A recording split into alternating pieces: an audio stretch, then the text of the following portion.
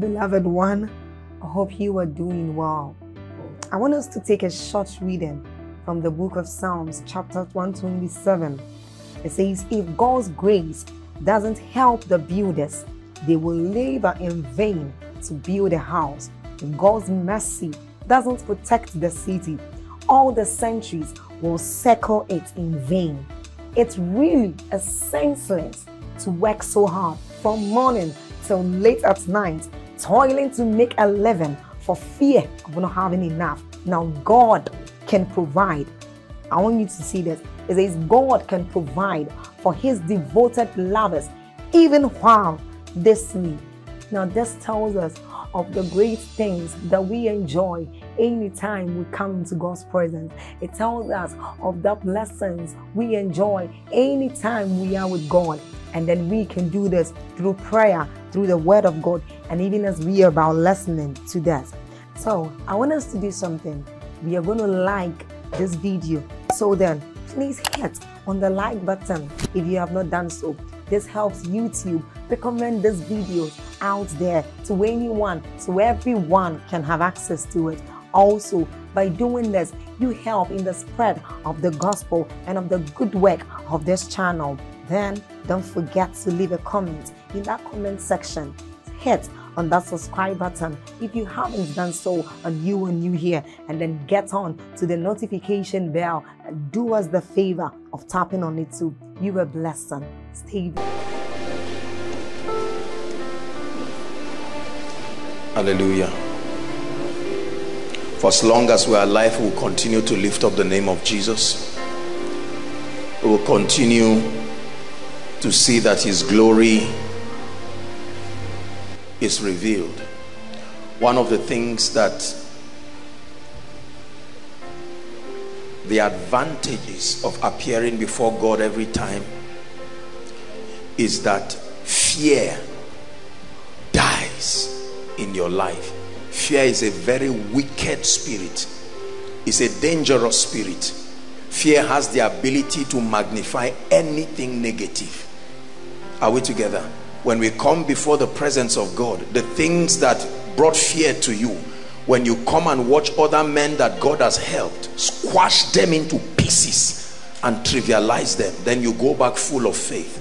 Because Satan loves it when he surrounds you with fear and makes it look as if, this is over. This issue in your life and family, there is no hope for it. These are the kinds of platforms where we call the devil a liar. And we don't just say it by calling him, we prove the excellency of the victory and authority of the Spirit. Hallelujah. Praise the Lord. We're discussing the dominion mandate. This is part 2. And what a joy. I consider this topic very, very, very instrumental to our understanding and our growth. As you know, the Church of the Lord Jesus Christ has a ministry, and one of it is not just to be the light of the earth, but to equip believers. Our assignment as ministers of the gospel is to prepare believers, to open them up to all the dimensions and the possibilities that are required to be effective in representing Christ. Are we together? And so we piece together all the dimensions that will be required to grant you access to reign. And this, for me, is one of the cardinal teachings of the Christian faith, the dominion mandate, because this encapsulates the will of God right from before the fall of man, and it still represents his desire for us today. We discussed a few things last week. Last week was basically an introduction to what I call the original plan. It is important for every believer to know and to understand the original plan. The average believer has no idea as to why we are here, what necessitated our being here, why the evils. When you understand the dominion mandate, all of a sudden there will be a synergy.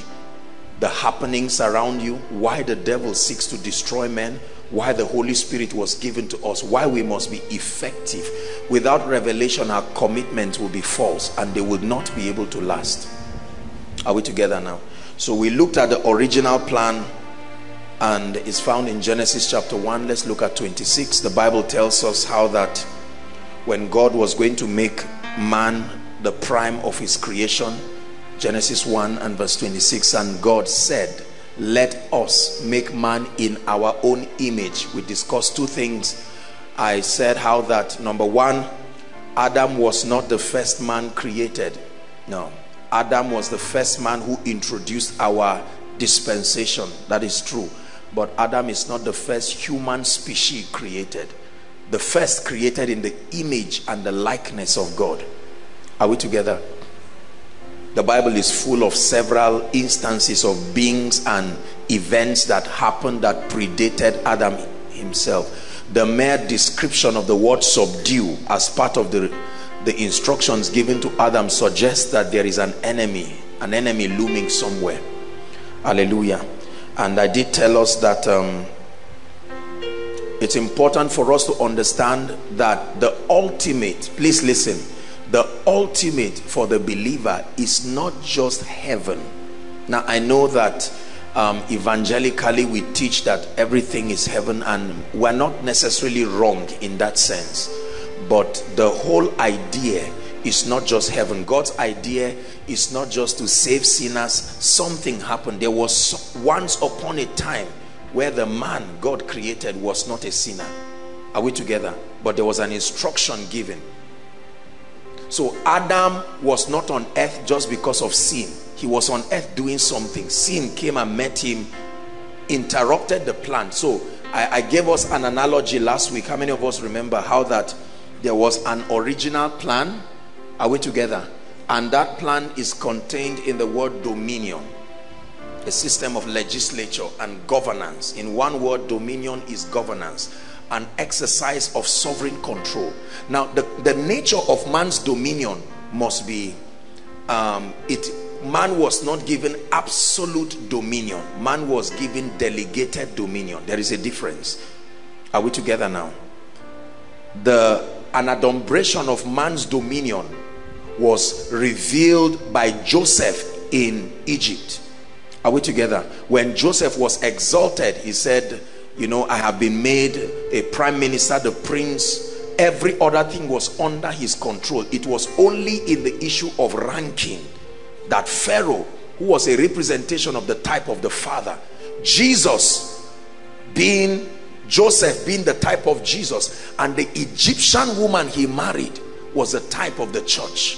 Are we together now? So all of those are prophetic events that reveal several things. And we see how that God gave man authority. The Bible says the heaven, even the heaven of the heavens is the Lord's, but it says the earth has he given. That's a very important thing. The earth has he given to the sons of men. When man was being given that access to dominion, Satan had it. Are we together? Satan was somewhere around the earth and he had everything clear. And from that time he began to seek for a way to negotiate with man. And the only way he could get man to fall was to get man to do what he did. Treason, rebellion. Are we together? He came through Eve and then lured Adam. And I have taught us again in this place how that Adam fell willingly. Everybody say it. Adam was not deceived. The person who was deceived was Eve. Eve was deceived. Adam fell because of love. He didn't fall because of ignorance. Are we together? And that remains true today. There are few men who fall because of ignorance. It's easy to deceive ladies. It's very difficult to deceive men. They fall because of love. The second Adam also fell because of love. Jesus was not deceived. The Father didn't say just come and look at earth and then just close heaven and say I meant to say you should come and die. No, it was a well calculated thing. His wife, that Eve, had now fallen. There was a separation. So the second Adam, there were many things that parallel Jesus and Adam. He's not just called second Adam just because of the nature of sin. No. Are we together now? He's called the second Adam because he did what Adam did. And so he looked at his bride and he stripped himself away of his glory, and he came to join that bride, like Adam fell from the glory of God. Are we together now? So redemption is a restoration process. Redemption was not an initial agenda. Redemption was a restoration process. Of course, in the infinite wisdom of God, a program already had been created like that. But experientially speaking, right in the garden, there was no discussion about apostles and prophets and teachers and koinonia and churches and meetings and all of those. No. It was about government. It was about governance. It was about legislature. It was about replicating the fullness of the life, the glory, the character, the nature, the influence of heaven to be able to find expression across all that territory. I hope you know that not every part of earth was like the Garden of Eden. The Garden of Eden was a type of God's intention, because as I'm going to be teaching you, it is how God advances. So he creates a prototype of his intention, plants a man there, and gives that man capacity to extend that influence. So Adam's assignment, among other things, was to be able to piece together the resources that made Eden Eden and start extending Eden. And there were two major ways he would do that. One by creativity, the other by reproduction. Take note, we are going to deal with this. We are discussing very deep kingdom issues now. Reproduction, creativity. All other dispensations did not know that there was a possibility of reproduction by a man meeting with a woman producing seed. It was always creation, not reproduction. It was our dispensation that introduced another dimension. The only way things were extended in dispensations before ours was creativity. So if you wanted something, it was purely a product of invention. But now God revealed a dimension of himself. You see, marriage has nothing to do with a man and a woman. Marriage is a dimension in God. He only brought the woman out of a man so that there will be actors on earth. The primary purpose of marriage is not just children. The primary purpose of marriage is to reveal something about God. Then children come as an advantage. So when you lose the prophetic implication of marriage, the physical activities are just a waste. That's why Satan likes gay marriage. It's not about a man and a man, a woman and a woman. It's about corrupting a program. Are we together now? Yes. So when a man likes a man or a woman likes a woman, it's not just inordinate desires. That's not the issue. Is that men are actors on earth, and Satan is rewriting another script to describe something bad about God. Because he dwells in light, there is no darkness. So he brings a man and a woman. These are the only actors who can best describe that mystery called marriage. So Satan is switching scenes and bringing a man and a man and a woman and a woman. The realm of the spirit understand the message that is being sent. Are we together? Reproduction. Reproduction. I'll be teaching you different dimensions of dominion later on, and you find out that authority, exercising authority, is just one out of the many ways. Are we together? Yes, there are many facets. Authority, exercising authority is one of them.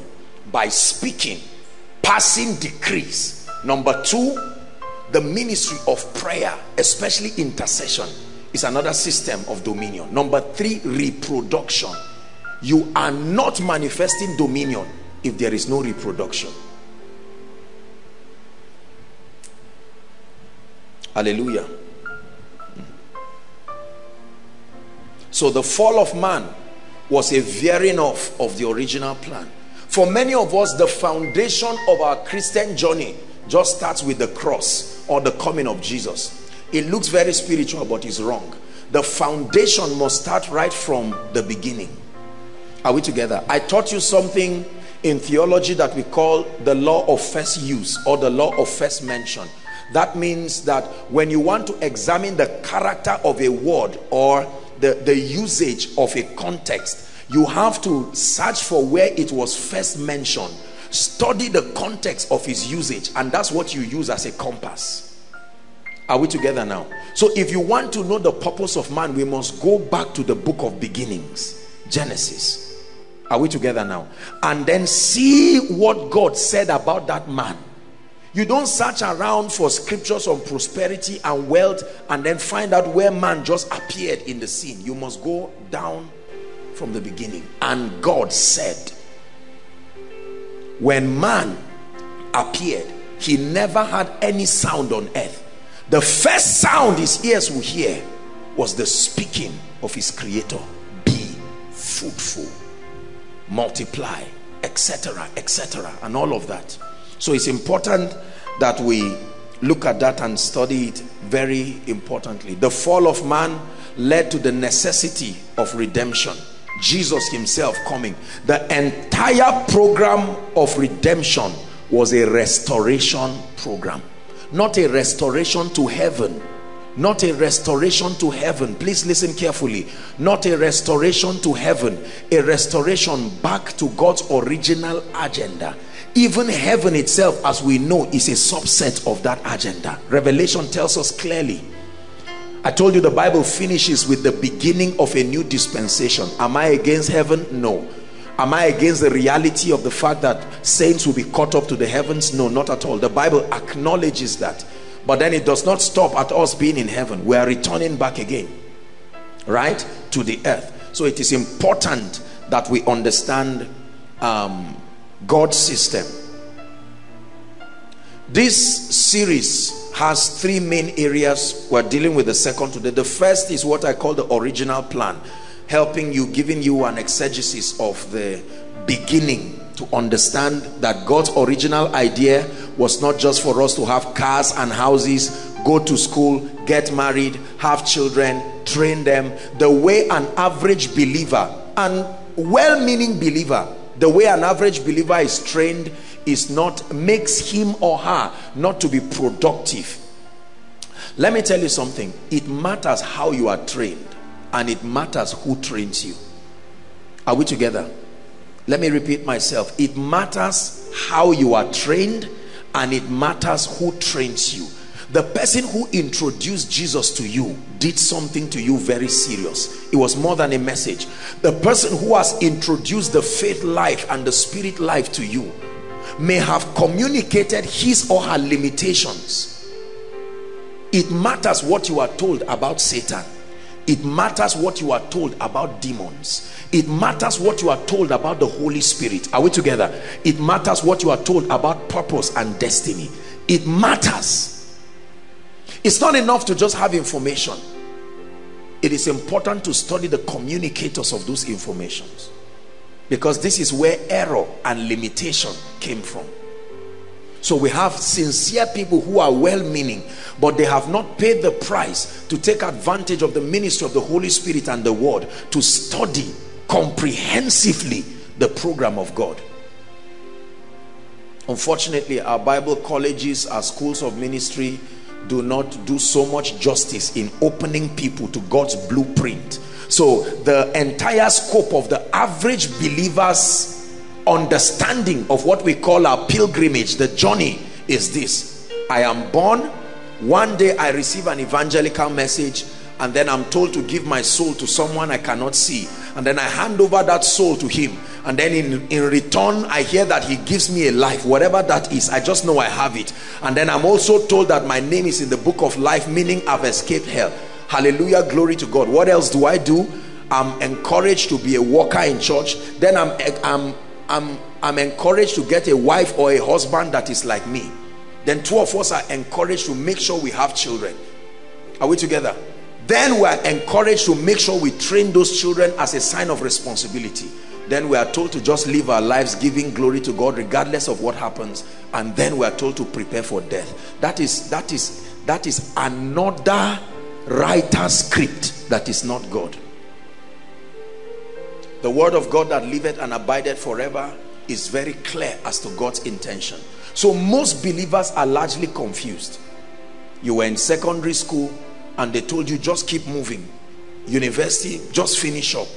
You came from the world into the university. From university, they say now that you are going into the world, and you know, all kinds of sympathy happens, and then you now enter into the world, and people say get a job, and you get a job, and then get a wife or get a husband, have children, and then try to have cars depending on your level of carnality. If you want to, if you are broke and nothing happens, just manage it. And all sorts of teachings that look like they are nice. Then one day you find out that you are sick. You don't know why you are sick, and then you go to a man of God who says you are healed, and you don't even know why you were healed. Why is God interested in healing men? Why is Satan interested in afflicting people? Then you find out that a dear lady gets married. Listen, I'm giving your walk, your faith walk, meaning. And then the lady is barren, and she goes to the doctor. Doctor, I've been a nice lady, I didn't live a wayward life, what is happening? And the doctor says, that's what I'm trying to figure out. I was trained to study, just give me time. And the doctor is confused, cannot find out what is wrong. And the innocent lady lives in pain, and her whole ambition is, oh God, give me a child or give me children. Think how confused we are on earth. Everybody is trying to suggest to someone how they feel their lives can be better. So someone says, look, if you don't have money, your life will be bad.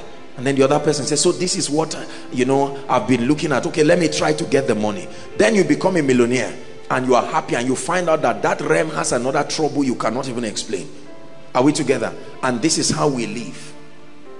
We receive advices from confused people who confuse others. We mentor our children, they grow in that confusion, and the earth is just a cycle of failure. It is important that among the curriculum that we are given, we must be able to give meaning to our lives. That's why people commit suicide. Why? Not just because they are frustrated. Their frustration only amplifies the meaninglessness of living. That's why people do all kinds of stupid things with their lives. Abuse, the word abuse means abnormal use.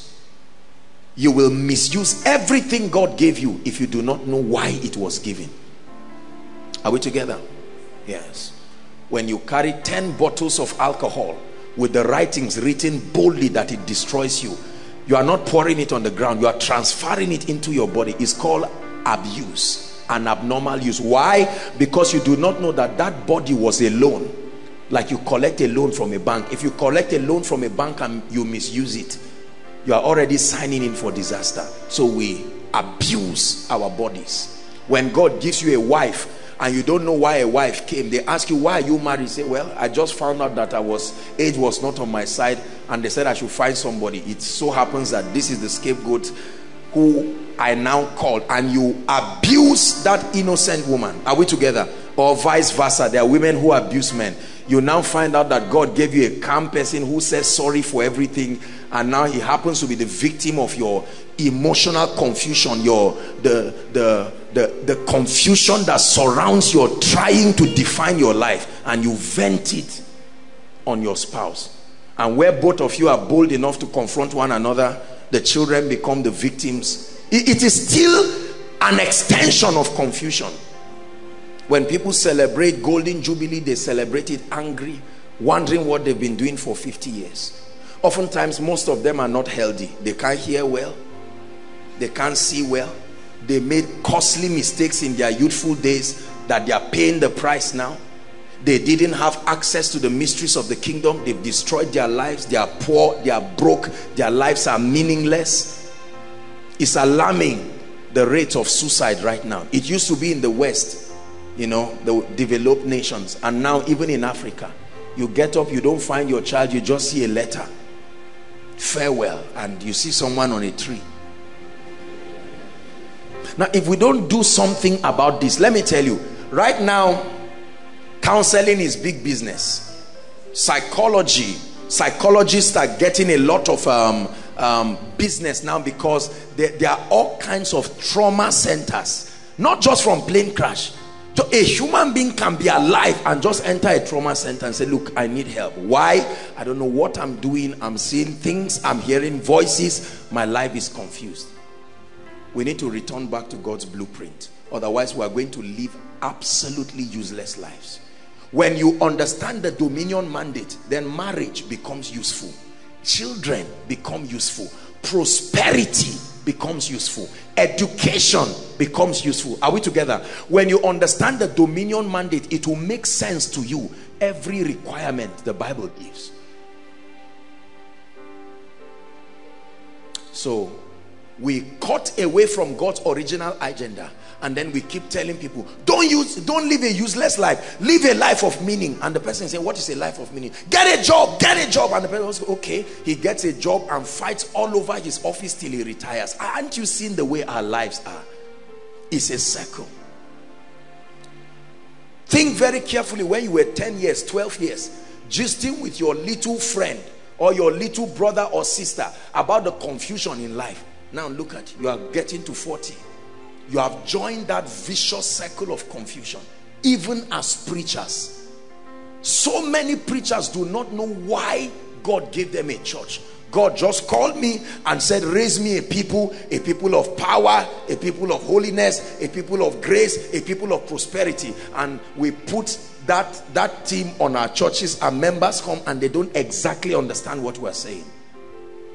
Someone gives a testimony, oh, God gave me a breakthrough. We clap, but to what end? God made me a minister. God increased the dimension of his grace. Then pastors chase after anointing, and you ask them why, and they say, my church is not growing, my life, I can't live like this. No bread on my table. I need to access power. I need value. So they access the anointing like escapism from poverty. Then when they become a little anointed, they are now happy. Doors of ministry are opening, and then honorariums are coming and all of that. And then with that, that's how people live. I want you to refuse to live a meaningless life. Are we together? You must insist. Somebody now is about to get married tomorrow in this confusion. He's confused. He's holding the hands of another confused person, and then they are starting something they don't even know where it's going. Will they dance? Yes. Will they eat? Yes. Will they be happy eventually? No. No. This is not about demons. God's original agenda is the key to joy and happiness, not money, not education. Ask those who have these things. Rich people hang themselves and drop their money and will it to a cat. Why? Because I have 5 useless boys in my house. Give this cat my inheritance.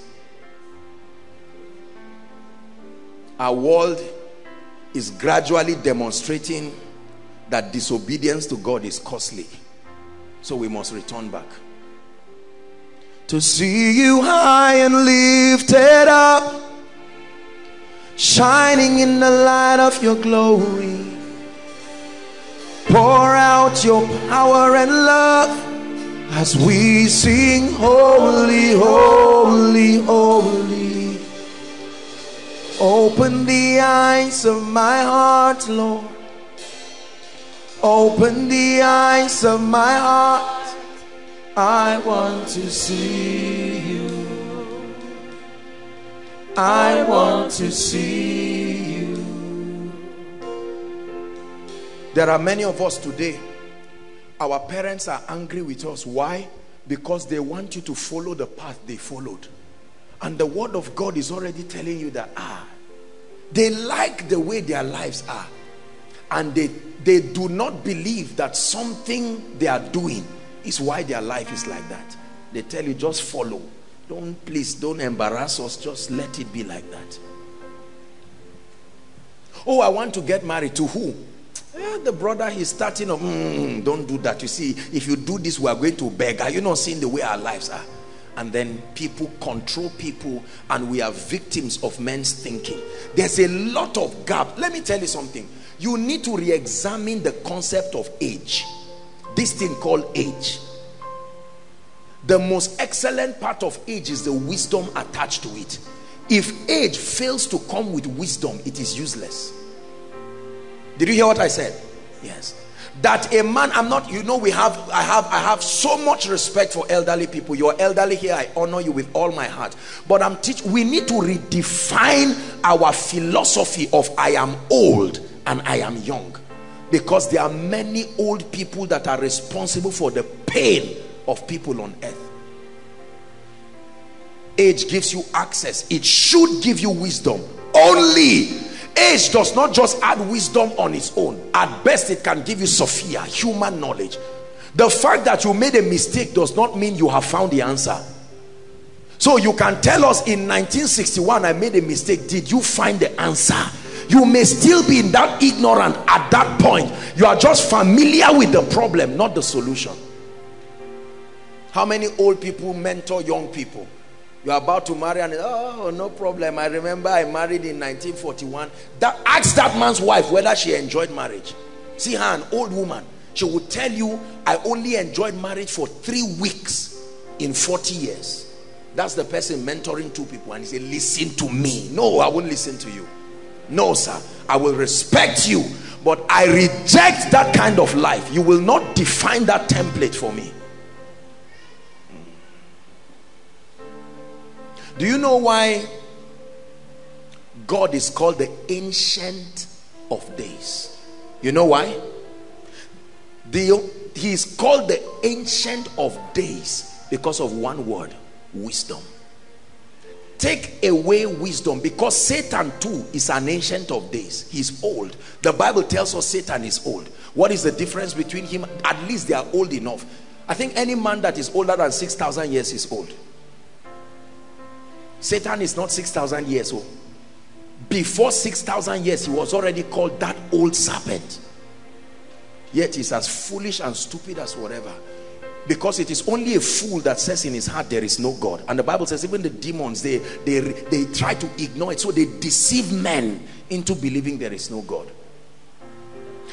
Get your life into your hands and trust God to use the word of God as a compass and redefine your life. Because there are many of you looking at me right now. We are doing what we call jack of all trades, master of none. This is how they taught me to live. Oh, this is how I will live. I have my little job with NMPC. Another person has a job with one paramilitary, and then we are on our way going. We don't know the purpose of children, so we abuse them. People give birth anyhow and make the children liabilities to men and society. You just come and somebody passes a child to you and say, take care of my child. As if the person was part of the arrival of the child. Why? Because the people doing that do not know the revelation behind Abba, Father. If before you source a thing, you must be ready to sustain it. This is what should govern getting pregnant. Not time. Do we have the resources, the wisdom, the grace, the capacity for a child? If a poor man gives birth to 7 children, he's a foolish man. Correct? Not just because he wants to demonstrate that he can give birth. He is Abba, source. You must sustain. So you leave those children and they become armed robbers. Remember, I told you Satan is looking for bodies. And because those bodies cannot be handed over to God, Satan will find available bodies, and they plague our society today. Kill people, rape women and children, maim people, destroy the peace of society. We have violated the dominion mandate. And this is why this teaching is very necessary. Are we together? Revelation chapter 5 and verse 10. The original plan was what I discussed. I spoke to us extensively about the fall of man, and I spoke to us about how that redemption was a remedy system.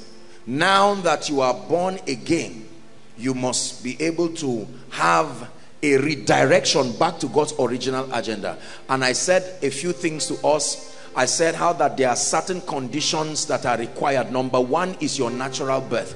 For you to be able to stand and execute the dominion mandate, one is your natural birth. You must be born of a woman, because when Jesus came, he came to redeem all those who were descendants of Adam.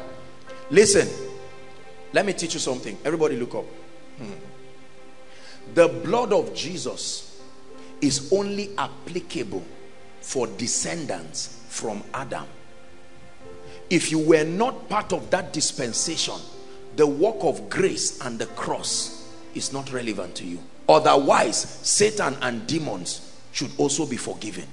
Because a statement was made on the cross: it is finished. What is the it? Everything that had grieved the heart of the Father, the legal claims of justice, had been appeased. The Bible says he shall see the travail of his soul, Isaiah saw, and he shall be satisfied. So if he says it is finished, that means the demons that neglected their original estates, that are now in everlasting chains alongside Satan. I've told you, Satan is not the most wicked of the spirit. No, he's not. The belief that Satan is the most wicked of all the spirits, the king of all the spirits, is not necessarily error. It's just a limiting knowledge. Because Satan is not bound in everlasting chains. There are spirits more wicked than him that are bound in everlasting chains. The Bible says that they were bound even for the sake of the elect. Are we together?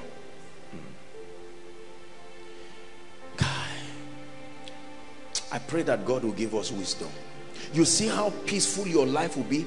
This is what Satan does not want us to know. Man of God, listen, this is what Satan does not want your congregation to know.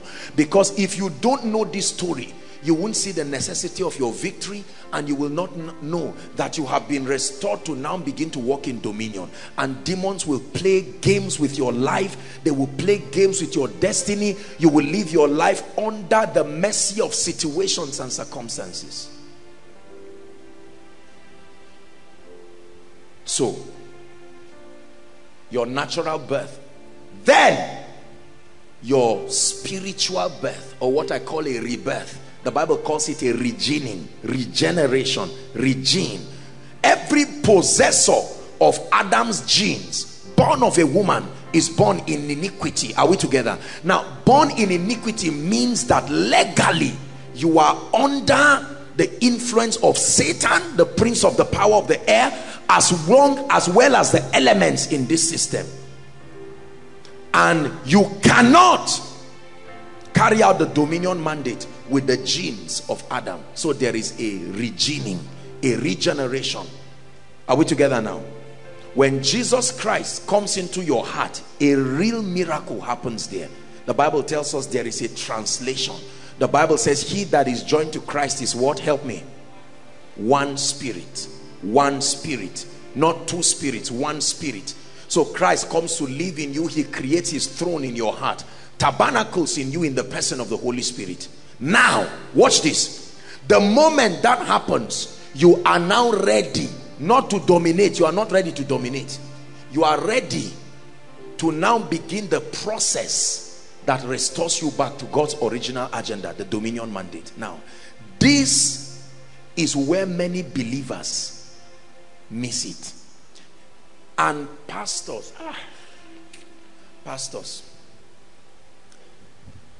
if you do not understand the difference between prophecy and experience, you will mislead people. The speakings of the Bible are twofold: the prophetic communications of God. Are we together now? And the experience of that communication. When God speaks from his perspective, it is done. Because God has no past, no present, no future. He's called Alpha, Omega. Time is not something that God is limited by. He is not even limited by eternity. Eternity is still a subset of him. If he dwells in eternity, then somebody created it. Correct?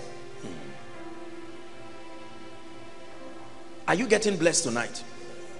And so you must understand that this God that we are talking about is not limited. You must understand his systems and how he works. When God speaks, he can say, Sam, when you enter that house, and by the time your 5th child comes, you see that? And Sam can say, I'm not even married. That's the speaking of God. God will never say, when you marry. He talks to men as if he's talking to himself. This is why many people do not know. God can look at you and say, promise, take care of these 30 children. Whereas he doesn't have a job. That's God. Because in his word is also the grace to convert that prophecy to experience. So he will not speak to you like he's speaking to a man. Let me tell you one way to know that a word came from God is that there will be no resources at that point to make it come to pass, whether spiritually, financially, etc. If God speaks to you and you have the resource to do it, you had your brain or a demon. Noah, build me an ark. Two stadium of, the ark of Noah was stadiums, two like that, are made of gopher wood. How many years plantation agriculturist will give you that? Noah spent 120 years building that. How many years? 120 years. But the way God spoke it, it was as if rain will come next week. This is a mistake many people make. God can say, I have sent you today. This is how God speaks, because your whole lifetime is still his today. So God says, today I have anointed you as a prophet to the nations. Then you get up with lack of understanding the systems of God and now ordain yourself and try to get visa to Ghana or smuggle your way to UK, and you die somewhere in the forest. And there will be, is it a lie? No, God spoke to you, but you did not understand the difference between prophecy and experience. It was Paul who was teaching the church in Hebrew and began to teach them in chapter 2 and told them, he says, now God did not leave anything under the feet of man. Are we together now? He was trying to quote the Psalm of David, right? What is man that thou art mindful of? And then he says, but now, that's experience. In God's eye and in God's mind, nobody should be sick. In God's eye and in God's mind, there should not be one sinner on earth, because right from the foundations of the earth, the Lamb was slain. Go to the prison. Is there a thief there? Please answer me. Is there a thief that went into the prison today? Yes. So does that mean that the efficacy of the word is not working? No, it is. He already said it is finished. And there are still criminals. It is finished. There are still barren people. God will look at someone on a wheelchair and still say it is finished, yet he's still there. The day that the anointing and the faith of that person comes, he enters into the experience of that word. That's why God is resting. But he says there remaineth a rest, not for God, for his people. What is that rest? The experience of his finished work. So we keep moving around with ignorance and making a fool out of ourselves, and demons are happy and hope we continue like that. And then at the end of it, the equation does not add up, and then we are frustrated and humiliated. Is God helping us tonight?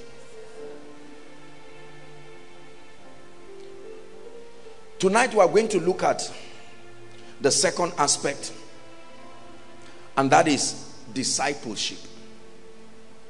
The dominion mandate has 3 segments. Number 1 is a revelation of the original plan, the fall of man, and the restoration through Jesus. That's the first.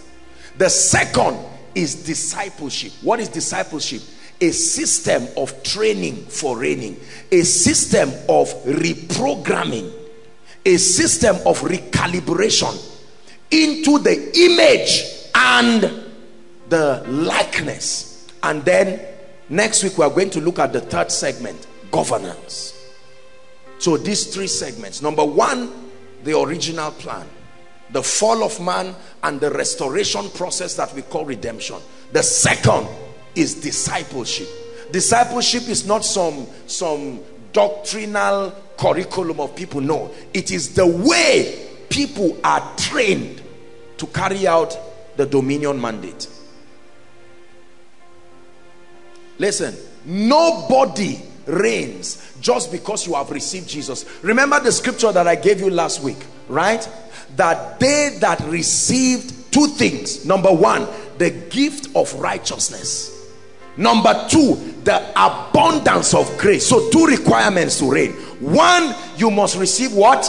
The gift of righteousness. No man can walk. It is God's very nature imputed through faith. When you believed in the finished work of his son, his death, the burial, the resurrection, and the glorification. Not just the resurrection.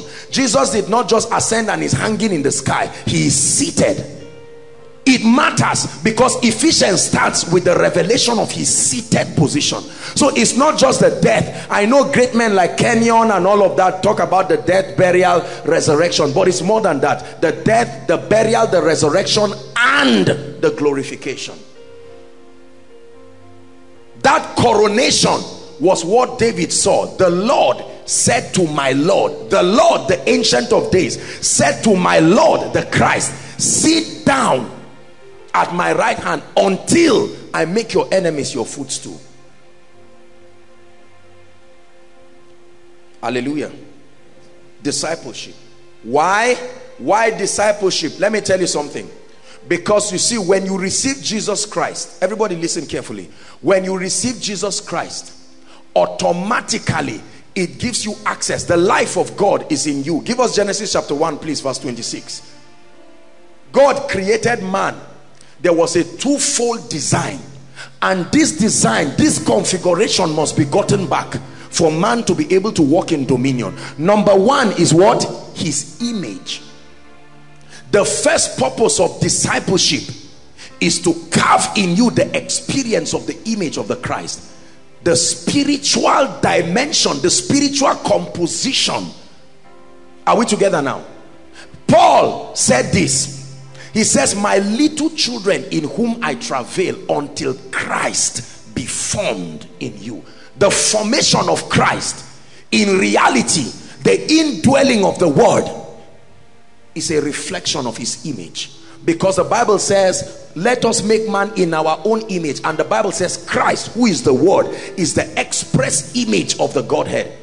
He that has seen me has seen the Father. Are we together now? Philip said, show us the Father, and then it's sufficient. He said, Philip, have you been so long with me, Philip, and yet you have not seen the Father? Whoever has seen me has seen the Father. So Christ came as the image. So man must first be made in Christ. Now listen, let us make process. Let us make process. The moment that life of God comes, the making is not automatic. The life is there. The Spirit of God is at work in you. If it were automatic, then you do not need the word and you do not need the ministry of the Holy Spirit. The formation of Christ. Now please everybody listen. This is one of the indices for spiritual growth. The moment believers get born again, if you have ever wondered what next, let me tell you, what next is the spiritual development of those people, so that the life, the character, and the traits of Christ will be fashioned in them. Are we together now? The image.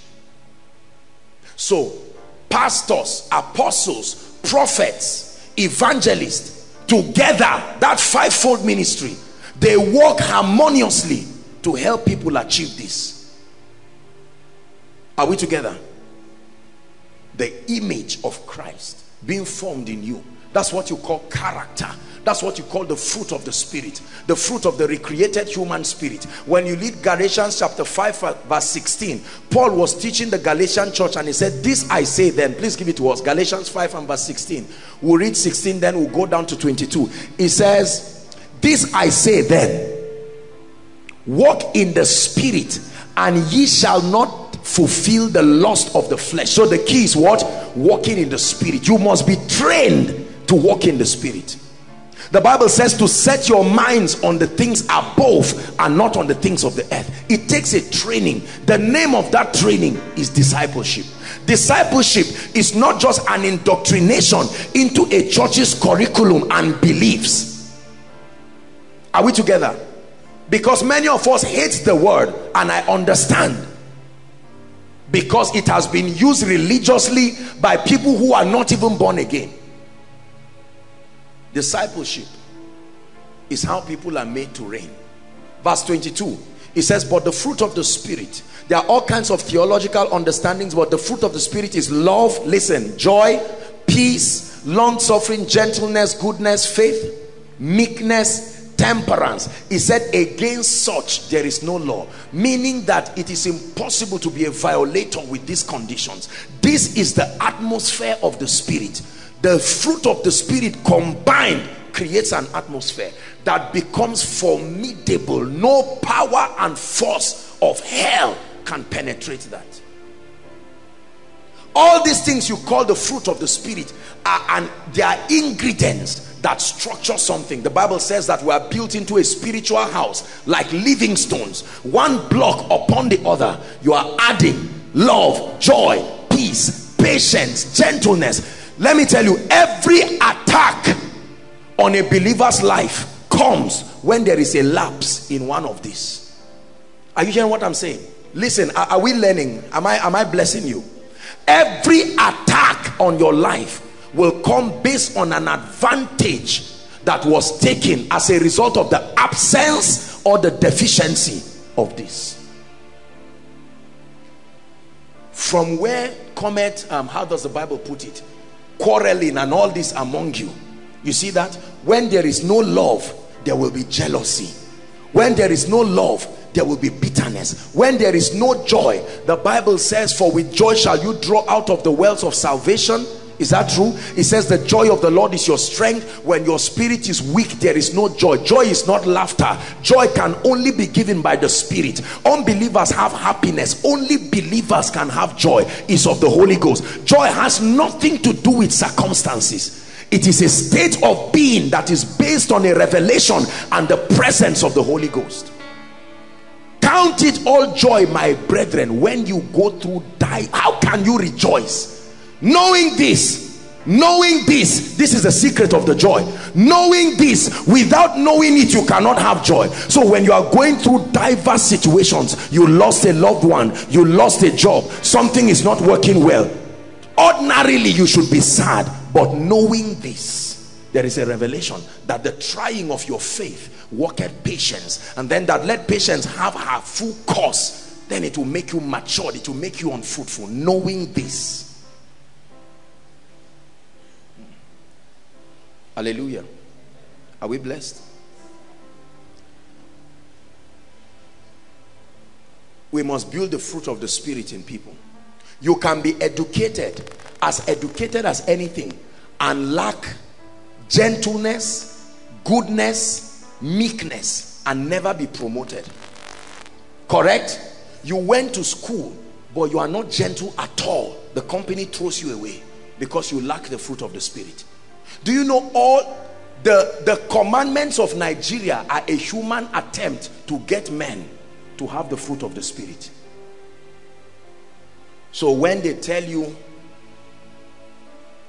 pay a bill of 100,000 naira and all of this, is their own way of trying to force you to feel the pain of stealing somebody's thing. It is their way of trying to give you love. When they jail you because of impatience, they are trying to get you to be what? To have long suffering, because you are not patient. That's why you wanted 1 million in one day and you jumped somebody's fence, or you stopped a luxurious bus. Let me tell you, the chaos in our society is because there is the absence of the image, the charagma, the image of Christ. Every law, when you whip your child, it is because he violated something that is here. When a husband beats a wife, something is missing. Peace. Sister, when a brother comes to say, I want to marry you, do you know why you don't say yes immediately? You go back and start cross-checking. You don't even know this is what you are cross-checking. Does this guy love me? It's not just love God alone. Does he have joy? This brother is an angry brother. Peace. I watched what he did to somebody one day. Long suffering. This guy looks like a hustler. He puts his hand in everything. Is he gentle? No. The way he approached me was bad. Is he good? No. He's greedy. Does he have faith? Come, you know, and all of that. And when you calculate all those things, the other side of the equation creates your response, and you go back and say no. Now you may not know that this is what you were checking. When someone is advising you, he's helping you. Society can never go into decadence when the image of Christ is enforced. The image of Christ is the unifier. Whether you are from Kogi State, Plateau State, listen to me, whether you are Yoruba or Igbo, all those disparity in culture that is as a result of bad habits can be neutralized if the image of Christ is formed in believers. So when you see someone who is Hausa and someone who is Igbo, or someone who is Yoruba, or someone who is from the south, four of them, you will not see any noticeable differences. Why? Because they have allowed the genes of Adam, that was a part of the curse that came through their earth, and programmed something. Oh, the men from this place are stupid, the men from this place are irresponsible. When you allow the character, are we learning the dominion mandate? It says man was made in the image. It was not possible for Adam to hate. It was not possible for him to be impatient. How did man fall? Because there was a pastor that said something. Satan became that preacher. That's why when God came, he said, who told you, not who showed you. A voice reprogrammed you. So how will men return back to this? A voice will reprogram men. The Spirit of God is in his words. As you are hearing this, something is happening to you. You are now seeing that this is not the issue of marry from here or from here. This is not the issue of I am from Bayelsa, I am from South. In our place, this is how we do it. All those our place, when you talk like that, let me show you whose descendant you are.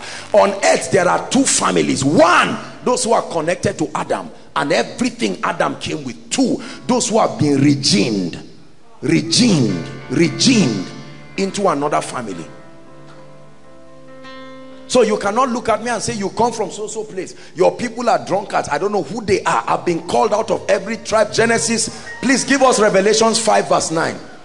I want you to read it. God has to deliver us. Verse 9. Revelations 5, media 5 verse 9. Revelations.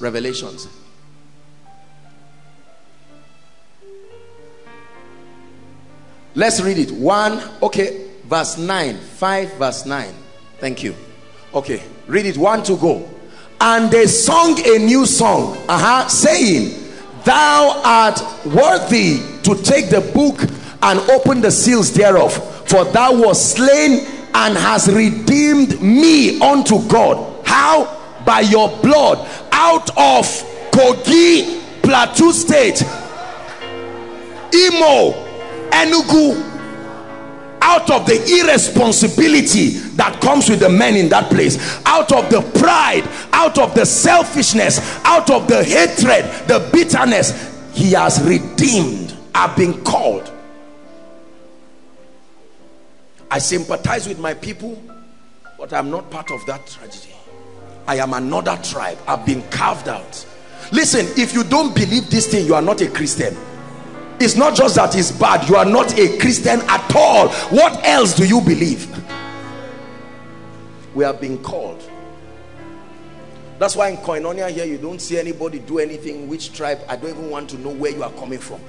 I know that there are two families, the ones on earth and the ones in heaven. We are all related. The blood, the veil, torn, a family. Know we no man after the flesh. Oh, your father is this. I'm not saying don't be sympathetic to people in your area or whatever. Jesus started preaching from the Jews, but some of this carnality, this tribalism, and these garbages we bring. There is a thief in every tribe. There is a fool in every tribe. There is a devil in every tribe. Every tribe has witches and wizards. There are poor people in every tribe. So it's just that we make it look, just because you saw more northerners looking stupid, you come up with a theology that there are or more Igbo people and say every Igbo person is just money monger. It's a lie. There are people who have exempted themselves, called out. Not everybody is a money monger. Not every lady is a materialistic person just looking for a millionaire. It's a lie. Not every brother is an irresponsible person not knowing where he will go. Some people have seen the end. They have seen. You know what I'm doing to you? It's a reprogramming. This is discipleship. I am unifying you now. It is on the strength of this you can call somebody brother and sister. That issue of brother and sister for many people is carnal. It's just carnal because you were told to say it. Brother Alpha, Brother Femi and the rest. But when men like Kenneth E. Hagin, R.W. Schambach, when they used those names, it was out of this revelation. I do not know you in the flesh, but if you are in Christ, we are brothers. You are welcome. They extend the right hand of fellowship. Everybody say the image.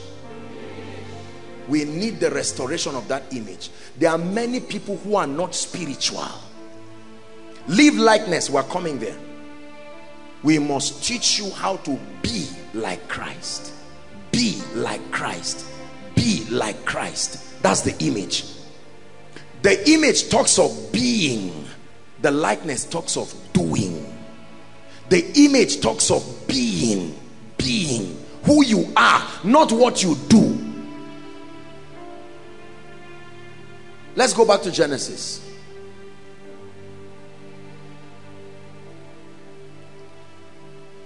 Please give us verse 28. We'll discuss more 28 next week. 1 verse 28, Genesis.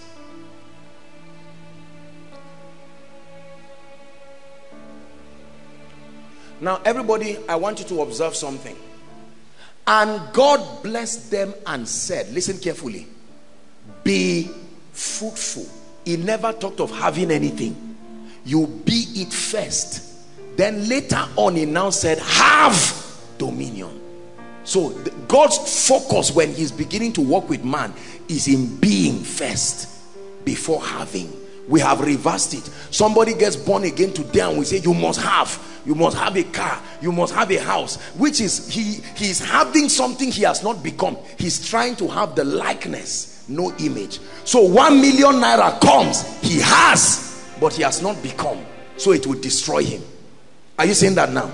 Yes. Have a wife, but he has not become a husband, so it destroys him.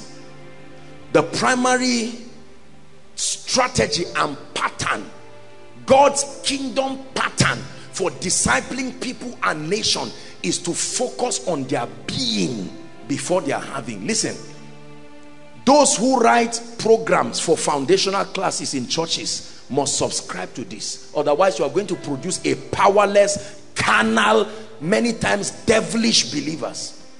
That's why there are witches and wizards in church, because we are passionate about having.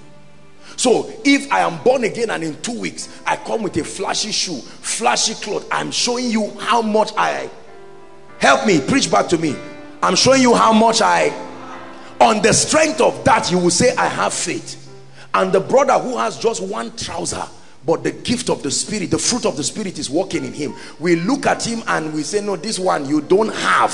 So because you don't have, the word is not working. Our focus is on having. Spiritual men rank and rate people first by being. So I can look at you and all you have is one trouser, one Bible, but I see Christ formed in you. You are on your way fulfilling the dominion mandate. I know that this guy will soon be a principality. Listen, believers, let me preach to you. Stop focusing on having. Focus on being first. The image comes before the likeness.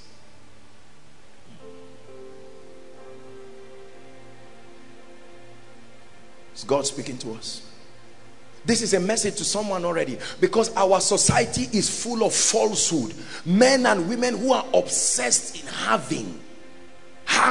Why? Because we want to prove. We live in a carnal world that only interprets and rates you based on what they can relate with. None of these fruits of the Spirit is something that is tangible in itself. Their manifestation can be tangible as you relate with people and environment, but you cannot know. So I look at this brother, and what he has is peace, what he has is joy, and I think those things are cheaper than money. So the brother would rather kill the agenda to being and then focus on having.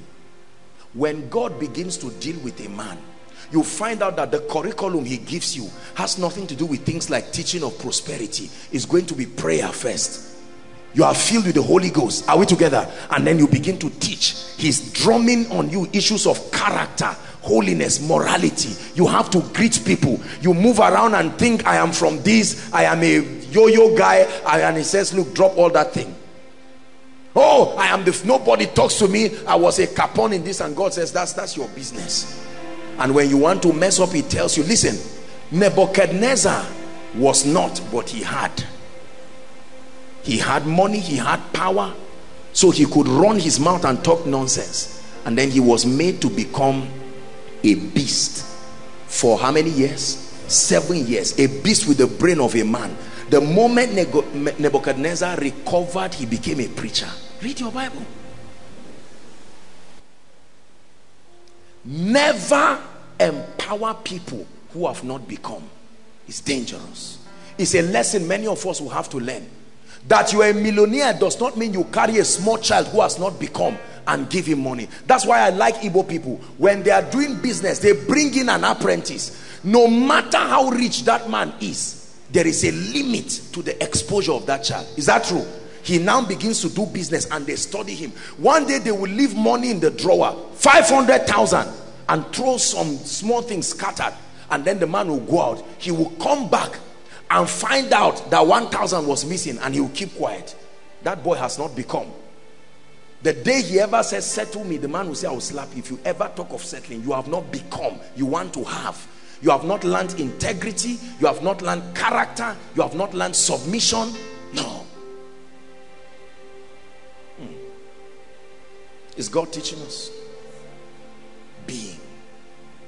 Have you become an expression? Many of us today, I can show you that the reality of God's image has not been formed in you, because that anger is still there. You've been born again for 5 years. You pray in tongues more than everybody, but let somebody just say something small. Your name is Sam, and somebody just said, John, sorry, what's the name? You don't know my name? Look, I know who I am. If you do this, you think it's a sign that you are spiritual. No. I can look at your life and rank you spiritually in a moment. I don't have to see a vision. Away with your cars, away with all the money and the checks and all the prestige and the English and etc. All those things connote having. I look at your life. When I look at your life, I'm searching for the Christ. The word of God already painted a picture, and then he says, let this mind be in you, which was also in Christ Jesus. Then the Bible says he had something and was something, but he gave them up and became, not possessed. The possession happened when he became. Therefore God had so highly exalted him and given. Notice that people first became before they had. The secular system reverses it. Packaging and falsehood is trying to portray something you are not.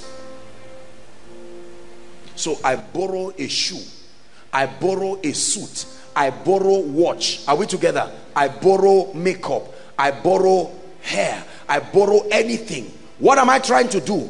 It's not that I'm trying to show you I'm not cheap. Bottom line. Correct?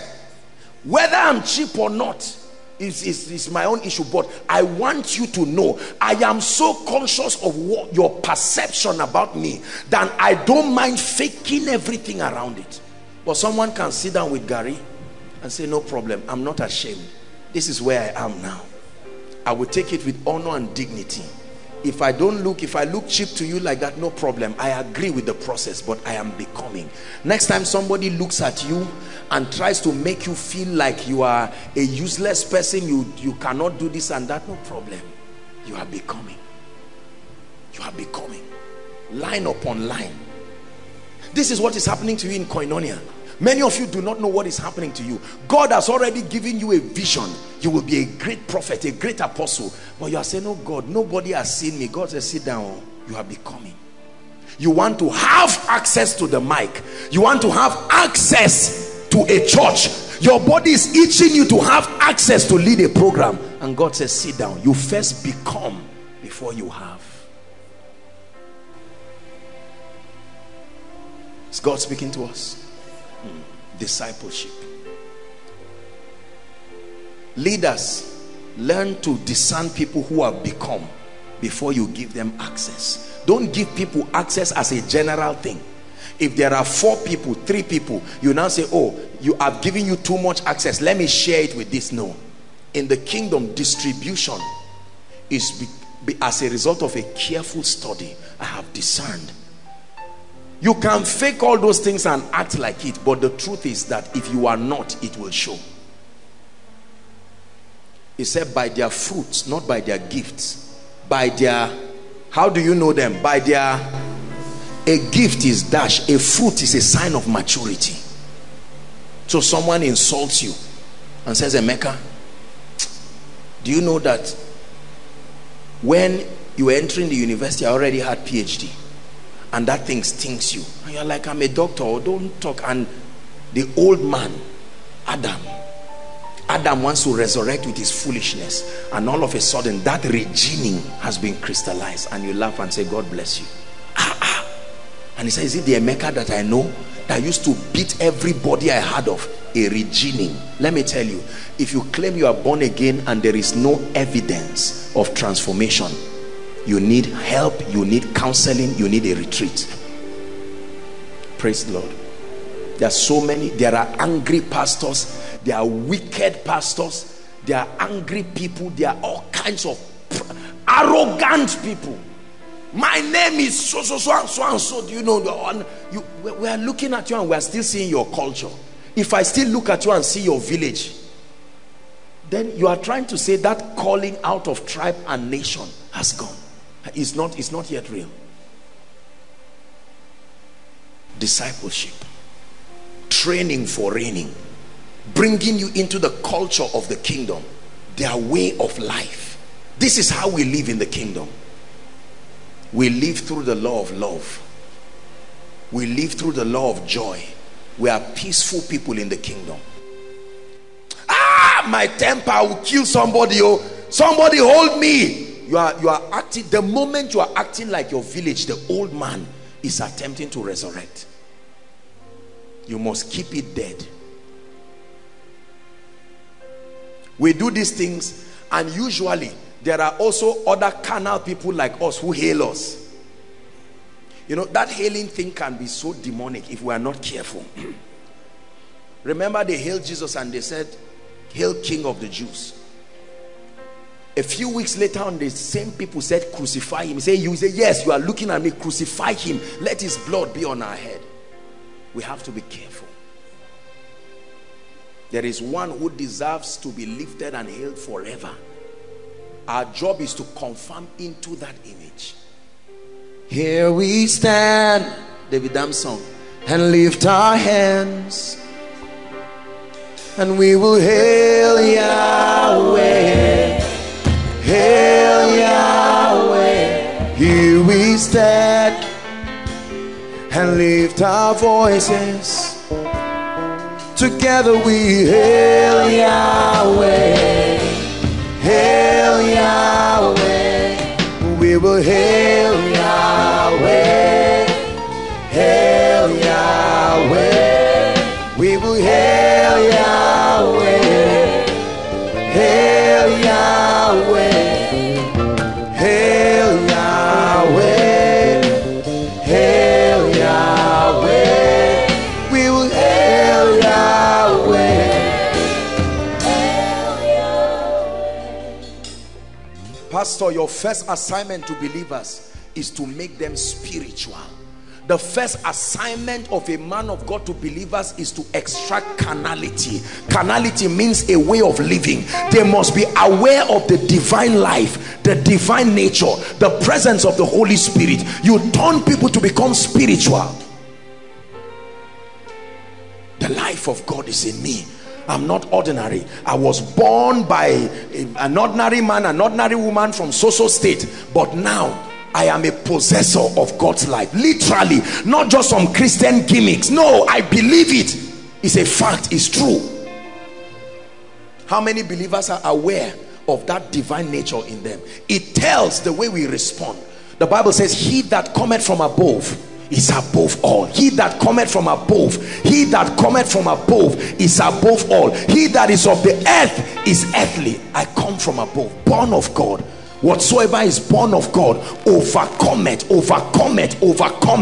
Challenges are not unusual. Defeat is what is unusual. Whatsoever is born of God overcometh the world, and this is the victory that overcomes even our faith. But as many as believed him, even to them that believed upon his name, gave them power to become. Power to become. Power to become.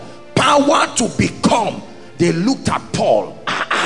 Paul, who used to kill people, Saul, that would collect a letter and go and slaughter people. What happened? Spirituality. Listen, this is not an issue of being charismatic. If you don't train your people to be supernatural, to approach life and approach things with the consciousness of the divine life, the consciousness of divinity. There are great men of God all around the world who have spent their lives and spent the years of their lives bringing the church into a consciousness, reprogramming and recalibrating our mind that the believer in partnership with the Holy Spirit is invincible. We must restore these teachings. There are many carnal believers on earth. In a bid to balance, in a bid to teach, we have made people carnal, helpless. No matter what happens, they say, oh well, things just happen like this. No. You are in every way divine. That's why we don't walk in signs and wonders. How do you stand and stretch your hands to somebody and expect a transference? How do you do that? How do you stand and speak? There is no wire tied to you to someone outside. Because carnally speaking, I can only see with my optical eyes. But when you step back and walk in the realm of the spirit, then you know that the vistas of the spirit are not 20/20. Infinity, left only to your faith. So I can stand here and see someone in overflow 3 and speak and expect the power of God to touch that person. Why? I wasn't born this way. It's called spirituality. There's too much carnality. That's why when you tell people God will bless you, they still want you to, they want to reduce themselves. And many pastors, this is the limitation of exaggeration on education. When you think that because I am educated, I have a master's in this, I have a PhD in that. Now there are very educated people in this place. But when people trust their education and then you see them castigate spiritual things, anything that does not subscribe to the law of dy dx, they fight it. Are we together? You anoint somebody, say, what is this with this oil? They write all kinds of articles. Tithing is a scam by men of God to raise money. You see them. And then at the end of that ungodly blog, they now say, my name is Pastor so and so. I'm a pastor with Living Christ Parish or whatever it is. And that is deceptive, because somebody will say, this is a pastor. And you know, carnal people will relate to those things immediately because they are carnally minded. Are we together? Anything that massages the flesh, they like it. Once you challenge people, why should you come and spend the night praying? What is all this thing? 10 hours, 5 hours, 3 hours. Please, we are not human beings. God gave us a brain. And they say that to castigate spirituality. The Bible says, through faith, Hebrews chapter 10 and verse 3. Hebrews chapter 11 and verse 3. Through faith we understand. Please give it to us. Through faith we understand that the world systems were framed by what? Please help me. They were not framed by cement and water. They were framed by an invisible substance called the word of God, so that the things which were seen were not made of things which do appear. That's why God tells somebody that by this time next year you will be a landlord, and spirit wants to receive, but the carnality in his mind will fight it. How shall these things be, seeing that I know not a man? And he says, have you forgotten the power of the highest? This is the mystery that makes things happen. I want to show you why we don't get results. God has declared that this is our year of triumph, but only spiritual people can receive. A carnal man receives not the things of the spirit, neither can he understand them. Why? Because they are spiritually discerned. Let me tell you how to know you are not growing. By how much you rely so much on your senses, and how embarrassed you are to be spiritual about life. Because there are people who are embarrassed to be spiritual. Not just that they don't like it, it's a thing of shame. It's a thing of shame. Oh, you are playing and just playing a worship song and it's entering your spirit. I beg, we are human beings. A worship song entering my spirit, what is there? You are listening to all kinds of music, you don't know the difference. Are you seeing now? Many people in church, you have a selection. There's gospel music, there's another one by a secular artist that you want. I don't have a problem with secular artists. I only have a problem with the spirits behind them. I love them as people, but there's a spirit behind them. Music is not all about melodies. Music is about sounds and the access that those sounds give spirits into your life. So someone tells you, look, I went to school. I went to school. He said, much learning make thee mad. I went to school. Please allow me to play this song. So you just play Women of Faith for a while, just to ease the guilt of feeling carnal. Then somewhere in the selection, something just comes. Babylon, then to witchcraft, and you are lying down. Your body is sleeping. Your spirit does not sleep. And something is happening to you. How many of you have listened to a message and fell asleep and it continued playing? And you followed it? How many of you were sleeping and you were acting what that message was saying? It now becomes graphic. Not just that you are hearing. Suddenly you find yourself in scenarios doing certain things, making confessions. These are spiritual things. The ancient knew this. We who are modern people have become so bankrupt of spirituality. Pastors, let your people be spiritual. Don't pity them because they prayed 5 minutes and they are feeling tired. And you say, no, you know, our church, there are balloons everywhere. Let's not make people feel. You are praying and somebody falls down and the way his head hits the chair, even you say, Kai, hallelujah, amen, let's talk. Why? Do you stop a baby when he's walking and he tries to fall? You allow them. Yes, you say sorry, but you don't stop the work. We must be spiritually minded. That's why the gifts of the Spirit cannot flow in us. We're not spiritual. That's why you cannot believe that God can open you up. That's why when you hear testimonies, the testimonies come to a carnal mind and you start looking at the people scientifically. I hope they are lying. Hepatitis, cancer, this lady that I know, Abadallah. It's just that koinonia where everybody will just keep quiet, but me, we know. At that, were you blind? Blind when? Because of how people are carnally minded. There are people who don't believe anything. Even if they see somebody fall down, they will say somebody pushed him somewhere. Hapa. Believers. You know, sometimes when people argue, I say, prophecy. You hear them say they gave somebody the names of people. Maybe there are people doing it. But is it easy to keep names? Try it. Is it easy to act like that?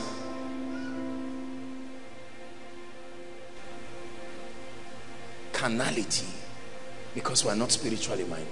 If by next week God opens a door for David Dam, we can look and people will now say, this guy, he touched something. We always credit unusual happenings to the realm of the spirit. That is a clue that to remain unusual, you must remain in the spirit. You are like mere men, there is nothing worth celebrating. The dominion mandate is a restoration into a life of spirituality. That the spirit realm governs the physical realm. Yes, it does. The spirit realm.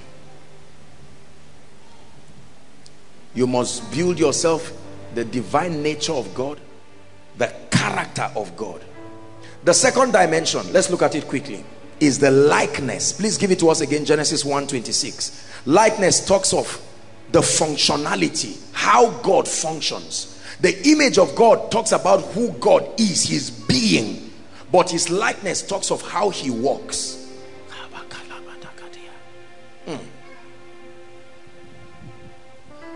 Believers, there are some of you who God saved many people through your hands, but you don't know how to build them because you have not been taught. The first thing is to help them become spiritual.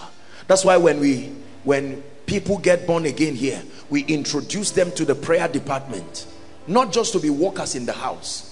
Why? Because praying, they are filled with the Holy Ghost. They are praying. You begin to teach them the value of the Word of God. You begin to teach them the value of communion. You begin to teach them the value of corporate fellowship. These are foundations. Then when they are strong, then you begin to teach them how to walk like God. You start teaching them speech. Everybody say speech. The first teaching on how to function like God is how to speak like Him. You reign, you reign, you reign, you reign, Kadosh. You are mighty on your throne. You reign, you reign, you reign, you reign, Kadosh. You are mighty on your throne. Then you begin to learn that He has made us unto our God. Listen, kings and priests. Your priesthood talks of your ministry to God, your ministry spiritually. That kingly dimension talks of governance and legislature. As a priest, the jurisdiction is a secret place, the place of incense, the place of ministry where you send that incense, it will rise to heaven. The prayers of the saints, the intercession, fellowship, communion, koinonia, that's priesthood. Then you take away that priestly regalia and you put on your crown and your signet ring and you hold your scepter and step out. That is legislature, that is governance. Everyone must manifest this king priest dimension. You are a priest when you come to the house of God. You are ministering to God. You are offering up worship and intercession for the saints. You are advocating for the destinies of men. You are communing with God Almighty. That's priesthood. Then you take on that regalia of kingship, and then you legislate. And the Bible says where the word of a king is, there is, please help me, where the word of a common man is, there is sound. But where the word of a king is, so I have been made a king and a priest, not unto my village, unto God.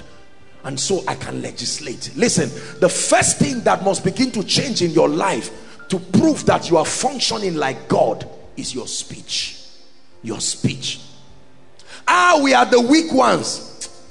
We are the ones who are this and that. You know, the Bible says, do not say before an angel I made a mistake. Your speech, it matters. Are we together? Your words begin to be cultured by the word of God. You don't speak all kinds of things and invoke woes upon yourself. Your communications become spiritual. Bless you. Good morning, sir. Oh, aluta continua. Victoria Escata, you are prophesying. Others are speaking, they are not kings. But you have become a believer. You have been redeemed, yet you are still speaking. You have come out of Egypt. Egypt is still in you. And now, when you speak, you are sending sounds to the realm of the spirit. And you are programming things. They speak and it doesn't happen. You speak and it happens. The suffering continues. You massage hardship. Pressure puts you and pushes you, and everything that comes out is your hey, why you, and you all this kind of very, very unbelieving talk. Hallelujah. You hear a bad report in the name of Jesus Christ. 1,000 may fall by my right. That's a king speaking. 10,000 by my right side. None shall harm me. Only with my eyes will I see and behold the reward of the wicked. I will make sure you don't marry. And she tells you to your face, and you smile. A cause causeless shall not stand. There is a mystery that, no, you see, all this threat, the woman said this, a cause causeless shall not stand.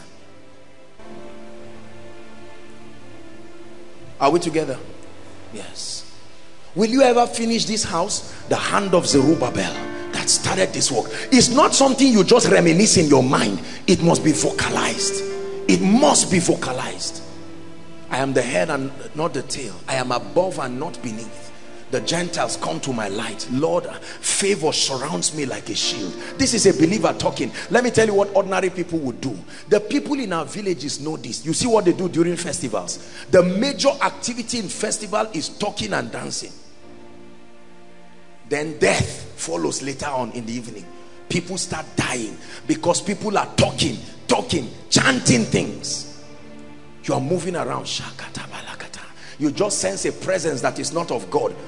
Don't sit and say, I'm not sure. Be sure by praying in tongues. Start tongues first. Let praying in tongues precede you while you are verifying. So that should in case you can be praying and hear a shout from another room and say, oh, I see.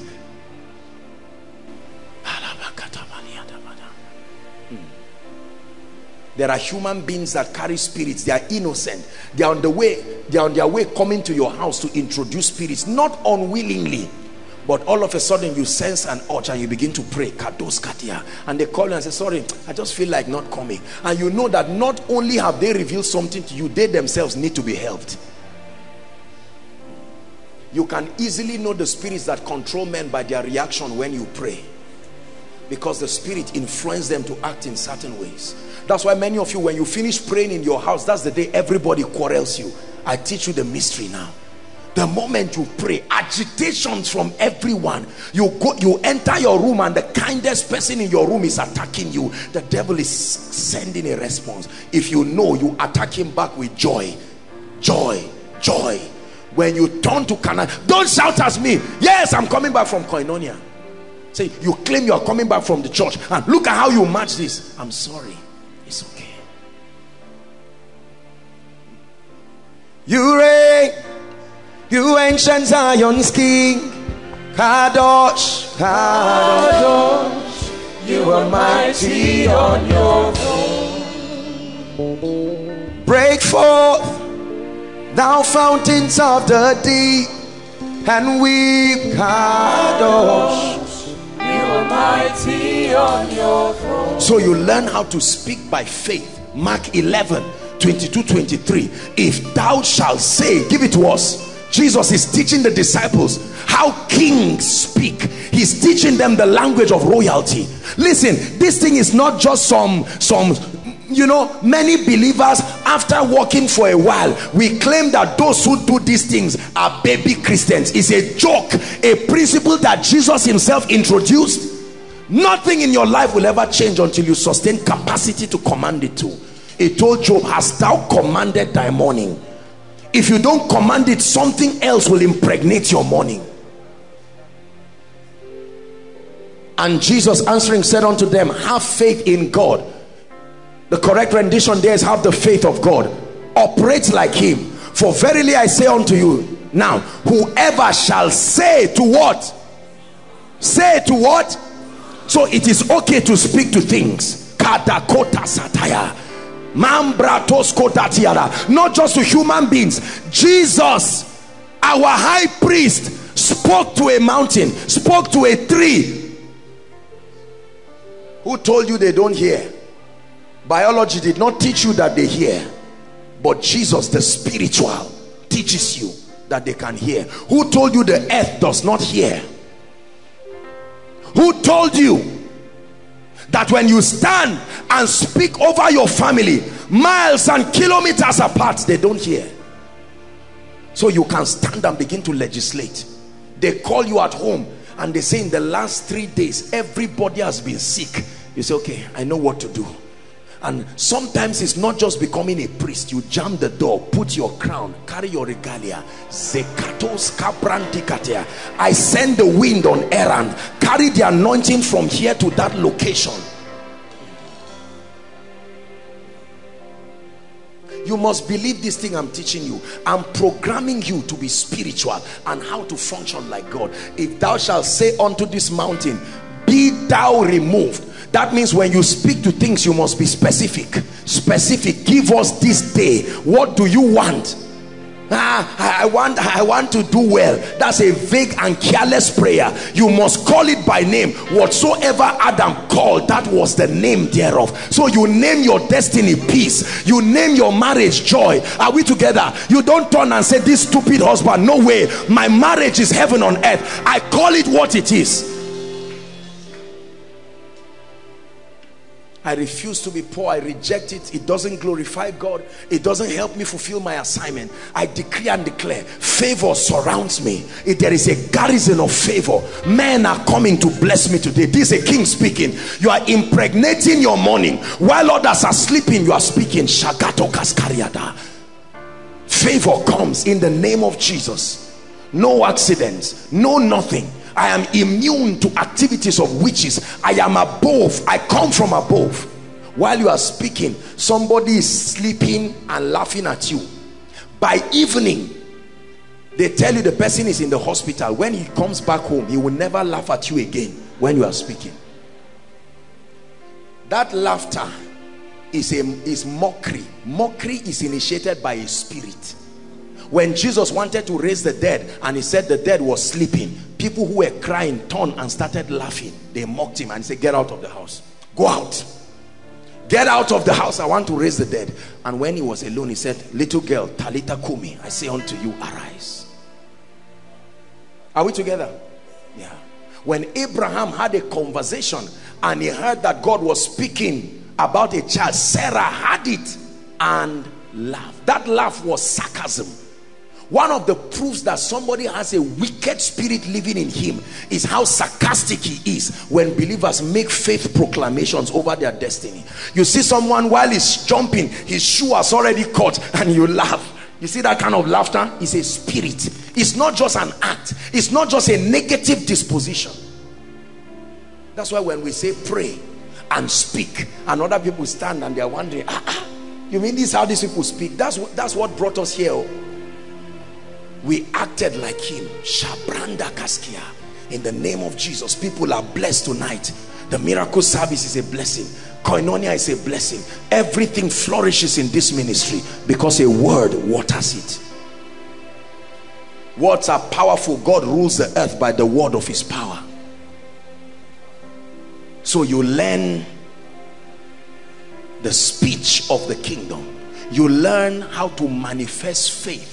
But one of the things that you also learn are the systems of the kingdom. I'm teaching you how to be like God. Let me teach you a deep mystery. Our time is gone. I'll teach you this and then we'll just pray. We'll continue next week. Have you been blessed? God never does anything in the Bible as a process twice. Read your Bible. God's system is to initiate things once and build a system around them for continuity. Believers, hear me. I want to teach you how to function like God. That's why many businesses fail. That's why many people cannot carry out the dominion mandate. We'll discuss it next week when we talk of governance. He says be fruitful. Then he says what? Multiply, replenish, subdue. You can't do those things if you do not understand God's system. So God initiates a process as a template, then designs a system around it. Watch this. God created man, as our dispensation knows, once and never had to create man again. Are we together? He created man with the woman in him, and then he brought the woman out and designed a system in them and says continue. The result of that reproduction, 7.2 billion people on the earth. In spite of an average of 8 people that die per second, the earth is still growing because a man built a system. Systems are powerful. Are you hearing what I'm saying? Systems are what? Powerful. When you do business by repeating the same thing, you are not acting like God. You create a product. This is what many people have done. Google and all of that. They don't know about you yet you carry their laptop because there is a system. They made it once. That's why Coca-Cola and the rest, they have different branches around the world. What did they program in those branches? Systems. Everybody say systems. The greatest conglomerates in the world today operate through systems. The same thing happening everywhere. The Catholics, Roman Catholics, I love them among other reasons because of the power and the dexterity of their systems. Systems maintain consistency. It is how God functions. God has not needed, even when man fell, when he was about to wipe the people in Noah's days, he still preserved the seed. And out of those 8 families, new beginning, he started another race. Systems. Jesus came as the firstborn of the begotten. He died, and nobody has had to die for his sins again. A system of salvation. Whoever believes in him shall not perish. Are we blessed? Yes. Africans do not understand the systems of the kingdom, so we do the same thing again and again. Do you know why God created things like videos? Systems. So I don't have to preach the same message twice. I preach it once and it is captured in a system, and while I'm sleeping I am multiplying the influence to millions of people. It's called systems. Don Moen has never met with you, yet you have been blessed by his ministry. The anointing also obeys systems. That's why everybody in every corner listening to Don Moen's songs will feel the anointing. Think about it. You are not a leader if you do not master building systems. When I learned this principle, it made my life easy. Look at how God built a system. God himself transferred governance to man and programmed that man and handed the earth to him. Systems. Now man is mishandling the earth largely, but it's a system. The first crops that came out of the earth, the Bible says God himself planted. I hope you know. Read your Bible. God planted trees. Systems. And then in the tree he built systems. What is another name for that system? A seed. This is how God operates. A seed is not money. A seed is a mystery that represents the system of continuity. Continuity. In every man born of a woman there is a seed that represents potentials for continuity. In every woman there is a womb that receives a seed as potentials for continuity. So once there is a seed and there is a womb, there is reproduction. Hear me. Once there is a seed and there is a womb, there is what? Reproduction. A seed without a womb cannot bring reproduction. A womb without a seed cannot bring reproduction. You need to find the wombs of, there are many wombs on earth. A woman's womb is only an adumbration of many other wombs. The morning has a womb. Every day has a womb. You can impregnate it with words and it will give birth in the daytime. The pregnancy that happened in the night can be delivered for you in the daytime.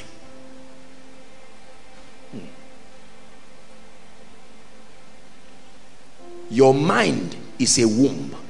Information are the seeds. When you plant informations in your mind, like a woman gets pregnant over time, it will deliver to you and change your life.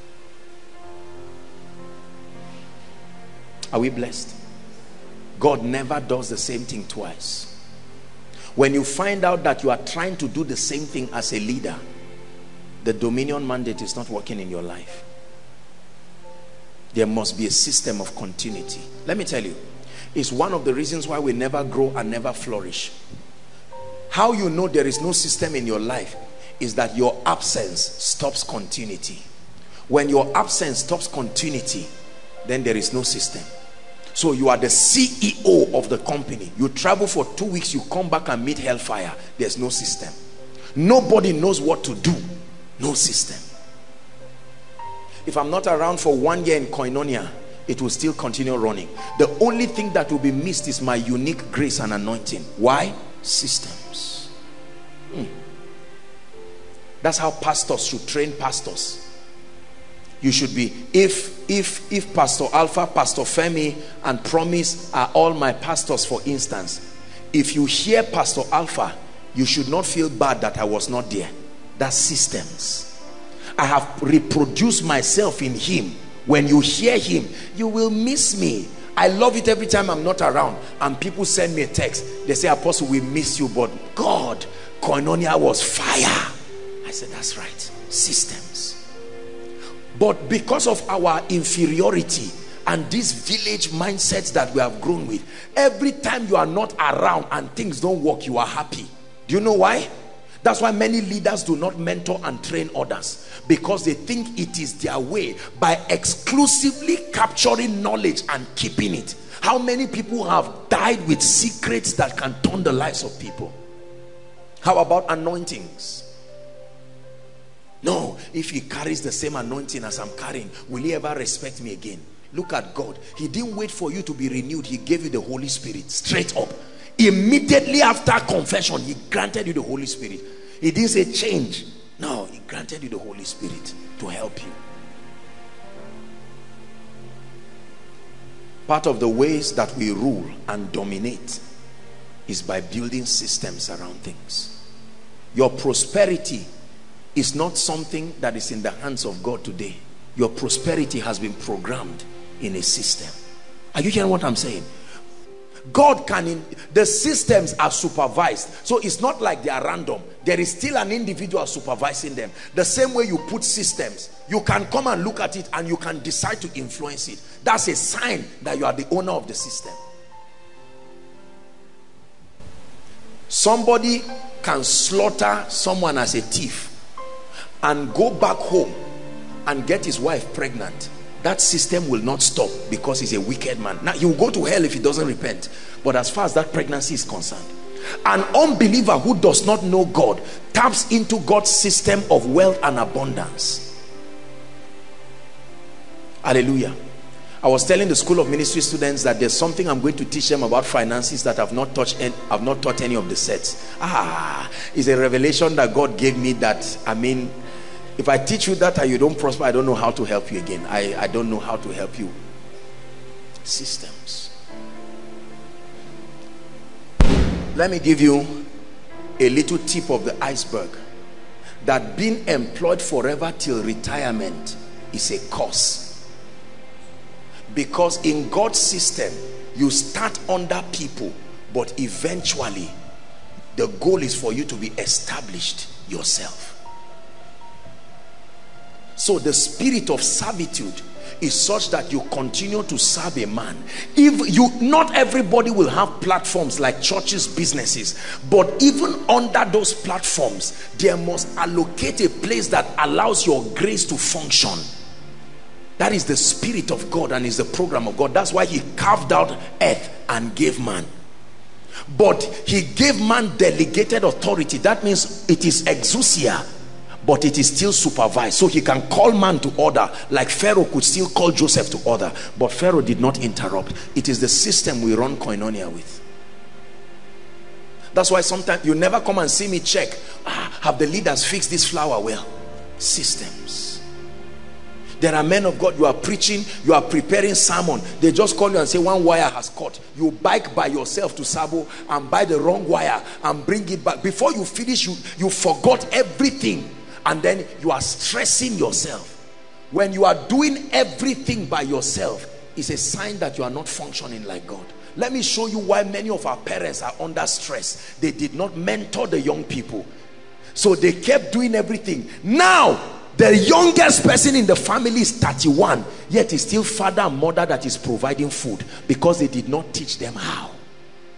Education does not teach you how. It just enlightens your mind. It is mentorship, it is discipleship that teaches you how. So a man of God starts a ministry and there are ordinary people, and then you start teaching them how to prosper. You show them the pathways to the anointing. Are we together? You don't hide it. There's nothing to hide.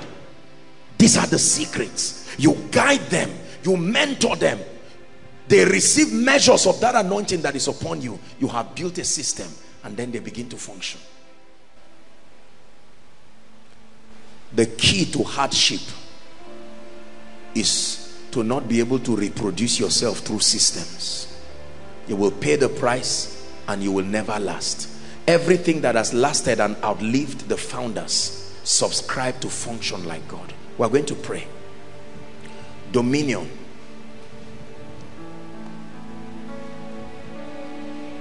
The chaos in our society today is because we have not conformed to his image and his likeness. his divine nature and his functionality. You see why it's important to get people saved? Because that is the condition that can guarantee the potentials for dominion. Ye must be born again. That's why we make altar calls.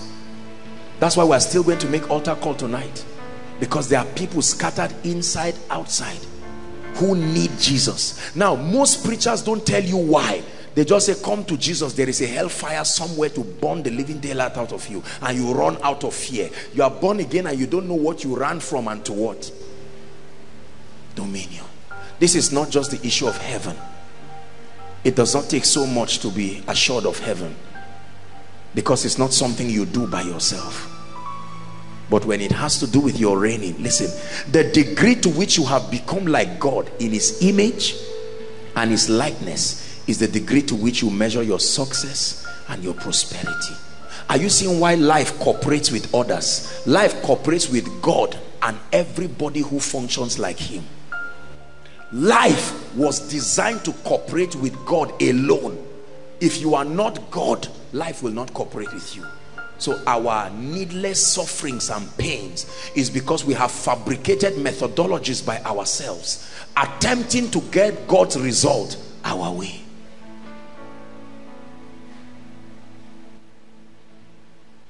Let hope, let it rise.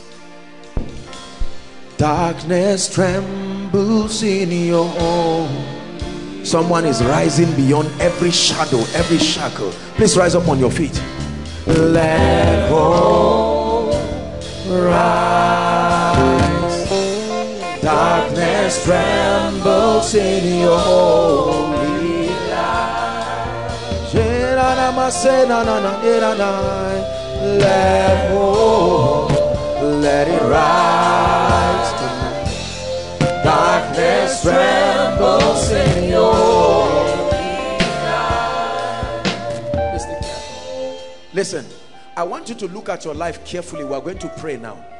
You can trace every negative thing to your life, to your inability to have conformed to the image or the likeness. There are troubles and sicknesses that have come to us today. High blood pressure because of worry. When the peace and the joy of God is in you, listen, there is no drug that can give you peace. There is no drug that can give you joy. When you smoke cocaine and snuff all kinds of things, they don't give you peace. They attempt it. You know why people try getting high and they take substance? They are looking for peace. They are looking for joy. They are attempting to use things. Life was designed to respond to you once you are a possessor of the gift of righteousness, and then abundance of grace that comes through knowledge. Through knowledge. The Bible says good understanding giveth favor, but the way of the transgressor is hard. Could it be, hear me, that this is the missing link in your ministry? Could it be that this is the missing link in your business? Could it be that this is the missing link in your family? Why are things not working? I'm always fighting with my wife. I think I made a mistake. I married a wrong woman. It's a lie. I think my children are stubborn. There may be something. You are fighting your children because you are trying to force them. You are violating something about the dominion mandate. You don't force people. You give them a revelation. You force your children to wear the clothes you want. You force them to read the course you want. Every time you force men, rebellion is inevitable. That's why the children revolt. But when you give them a revelation, you see that? God never forces us. I set before you life and death. I set before you blessing and cursing.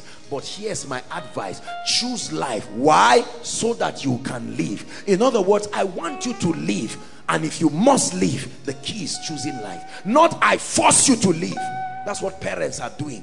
And that's why children revolt. When you resort back to giving them revelations, look, it looks like I'm hard on you, but it's because I love you. I've made mistakes in my own life and I want you to be a great gentleman. I'm proud of you and I see potentials. That gentleman by himself will start talking in well.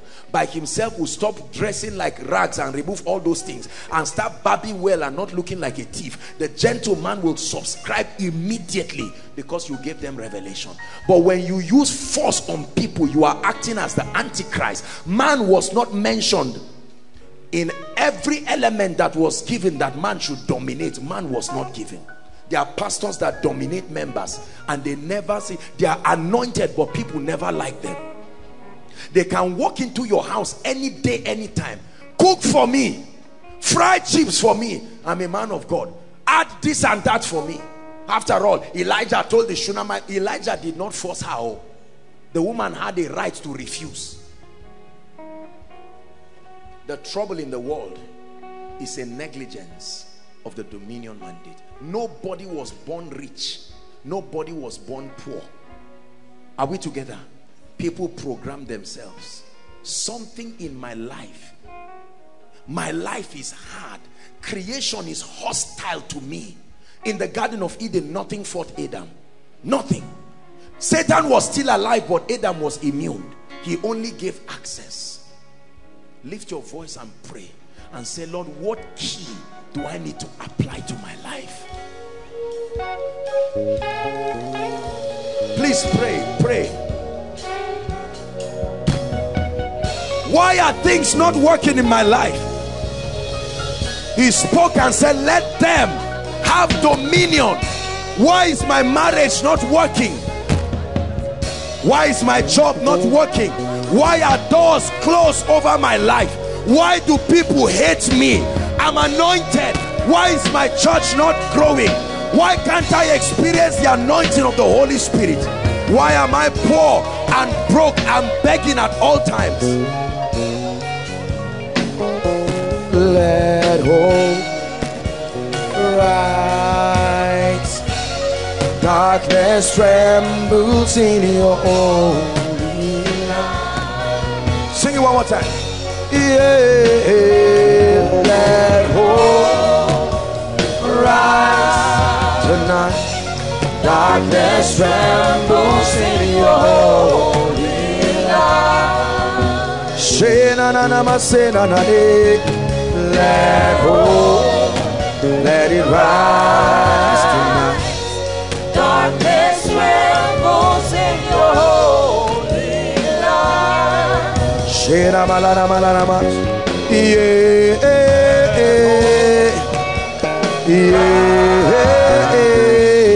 Darkness trembles in your holy light.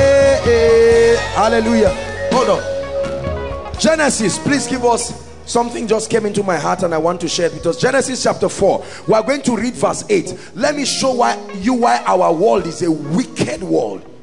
Because you see, every time people fail, instead of taking responsibility that I am violating the principles and the laws of dominion, usually we look for people to fight. The Bible says, and Cain, this was after the sacrifice. Are we together now?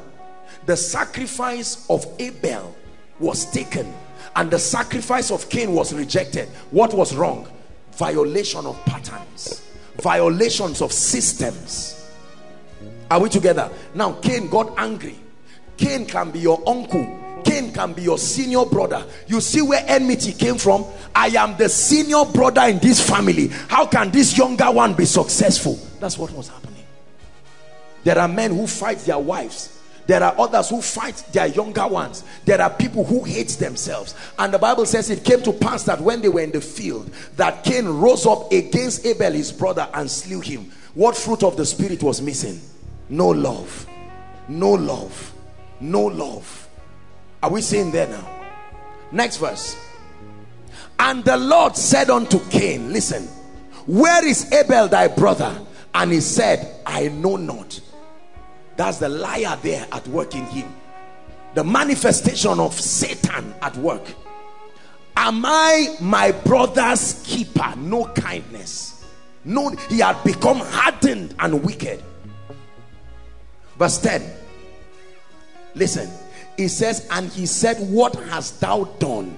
The voice of thy brother's blood crieth unto me from the ground. Verse 11.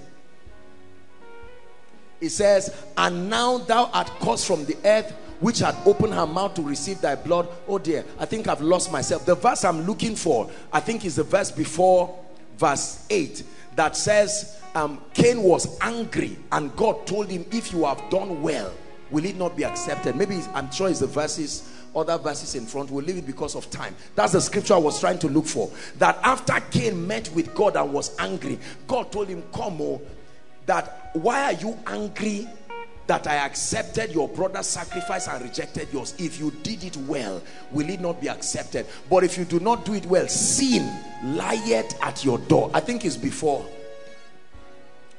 Yes, it says, give us verse 6.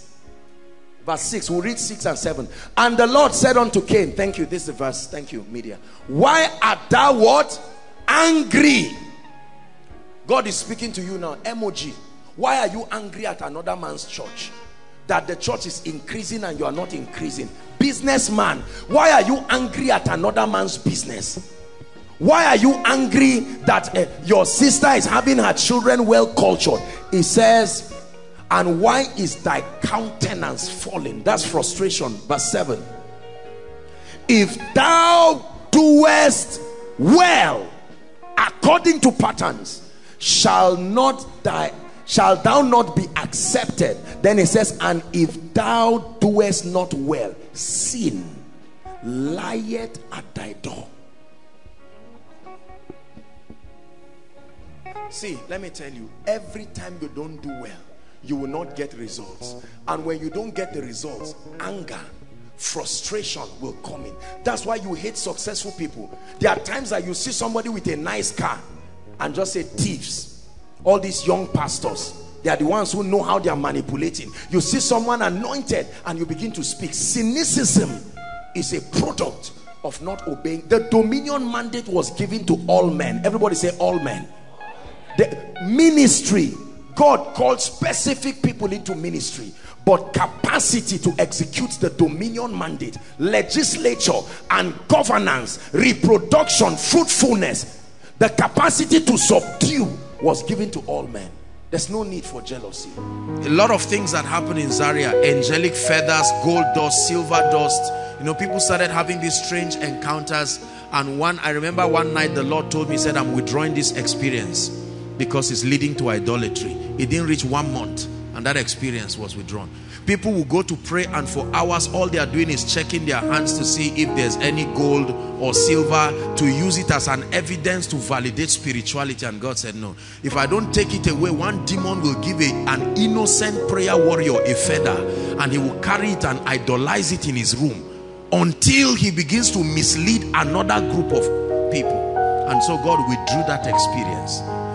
God only releases experiences to people and territories where there is a level of maturity and discernment. He knows that when this reality reaches the people, they will not abuse it. Until now, as I speak to you, there are people who don't understand the purpose of money, and it is being abused. And so God will not release it until the body is taught. The money is safer with Bill Gates, is safer with all of these people than it is with preachers and pastors, because they have worked on their minds. They are better treasurers for God than us. So it is true that there is a wealth transfer coming, but not some money monger kind of thing. It won't come that way. Anyway, I just thought to share that. Let's look at the ministry of Jesus. Luke chapter 6. I study the Gospels a lot because the ministry of Jesus inspires me. He's the greatest model that I have, and I like to study his idea. What did he do? What was captured in his ministry? Luke chapter 6 and verse 17 to 19. Luke chapter 6 verse 17 to 19. This is Jesus now having the Sermon on the Mount. Okay, I'll just read it from here. And he came down with them and stood in the plain, and the company of the disciples, a great multitude of people, listen, out of all Judea and Jerusalem, and from the sea coast of Tyre and Sidon, who came to hear. Now listen carefully. The people came to hear. Amplified says to listen to him. He came to hear him and to be healed. There is a relationship between hearing and being healed. They didn't just come to be healed. They came to hear and to be healed. Verse 18, or still verse 17, to be healed of all their diseases. 18, and they that were vexed with unclean spirits. So we see the kind of people that came for Jesus's meetings. Those who were sick. They were sick, terribly diseased. They came to listen to him. There was something he taught them about listening to his words and the healing power of God. So they came to hear and to be healed. The second category of people we see, they that were vexed with unclean spirits, and they were healed. Unclean spirits. The source of their pain and their discomfort were the presence of unclean spirits. And the Bible says, and the whole multitude, listen, sought to touch him. Why? For there went power out of him to heal them. I love the ministry of Jesus. So the Bible tells us why the people got healed. That there was power. Other versions say virtue. There was something that Jesus had that will lead him into the people. And the moment it entered them, they would discover that their sicknesses were gone. Are we together? Acts chapter 10, when you read verse 38, Peter was teaching. That was the salvation of the Gentiles in the house of Cornelius. The Bible says how God anointed Jesus of Nazareth. Acts chapter 10 and verse 38. With the Holy Ghost and with power. Listen, it says who went about doing good. Went about doing good. Went about doing good. So we see other things that Jesus did that were not captured. He didn't just heal the sick alone. He didn't just deliver the oppressed alone. He went about doing good. Breakthrough is a good thing. Restoration is a good thing. He went about doing good and then healing all they that were oppressed of the devil, for God was with him. Any ministry that wants to reproduce Jesus's ministry, and by the way, I hope you know that what we do today is an extension of his ministry. Jesus's ministry did not end with his ascension to heaven. Are we together now? He said, it is expedient that I go. Why? So that the Comforter will come. It is to your advantage, advantageous to you that I go. Because my transition will allow the Holy Spirit to come. Like the mantle of Elijah came on Elisha. Now that mantle that was on Jesus, the Spirit himself, without measure, so that we can partake of that Spirit and become an extension of his ministry. We are gathered tonight as proof that the ministry of Jesus has not ended. We are gathered tonight because we believe that he still heals. Do you believe that? We are gathered tonight because we believe that he still delivers. We are gathered tonight because we believe he still does good. Hallelujah. The Bible says, as the Father had sent me, this is Jesus speaking, the Father sent me, I now send you. As the Father sent me, both in terms of the scope of the assignment and the equipping. The Father sent me with power, and every time I spoke, something left me to validate what he said. He said, so also I sent you. You see, if the power of God does not back up his word, it's fraud. It is the power of God that validates the truth, the potency of God's word. So at some point in this service, we should expect the power of God to find expression. Not just in people, you know, receiving impartations here and there, wonderful. But we expect the power of God to heal the sick. We expect the power of God to cleanse all kinds of unclean people who are cohabiting with demon spirits that are manipulating their lives and manipulating their results. At some point in this service, we should see the superiority of light over darkness. Is that true? At some point in this service, God should be able to step over your issue to see that that 10-year-long issue just dissolves like this, just like that. Is that true?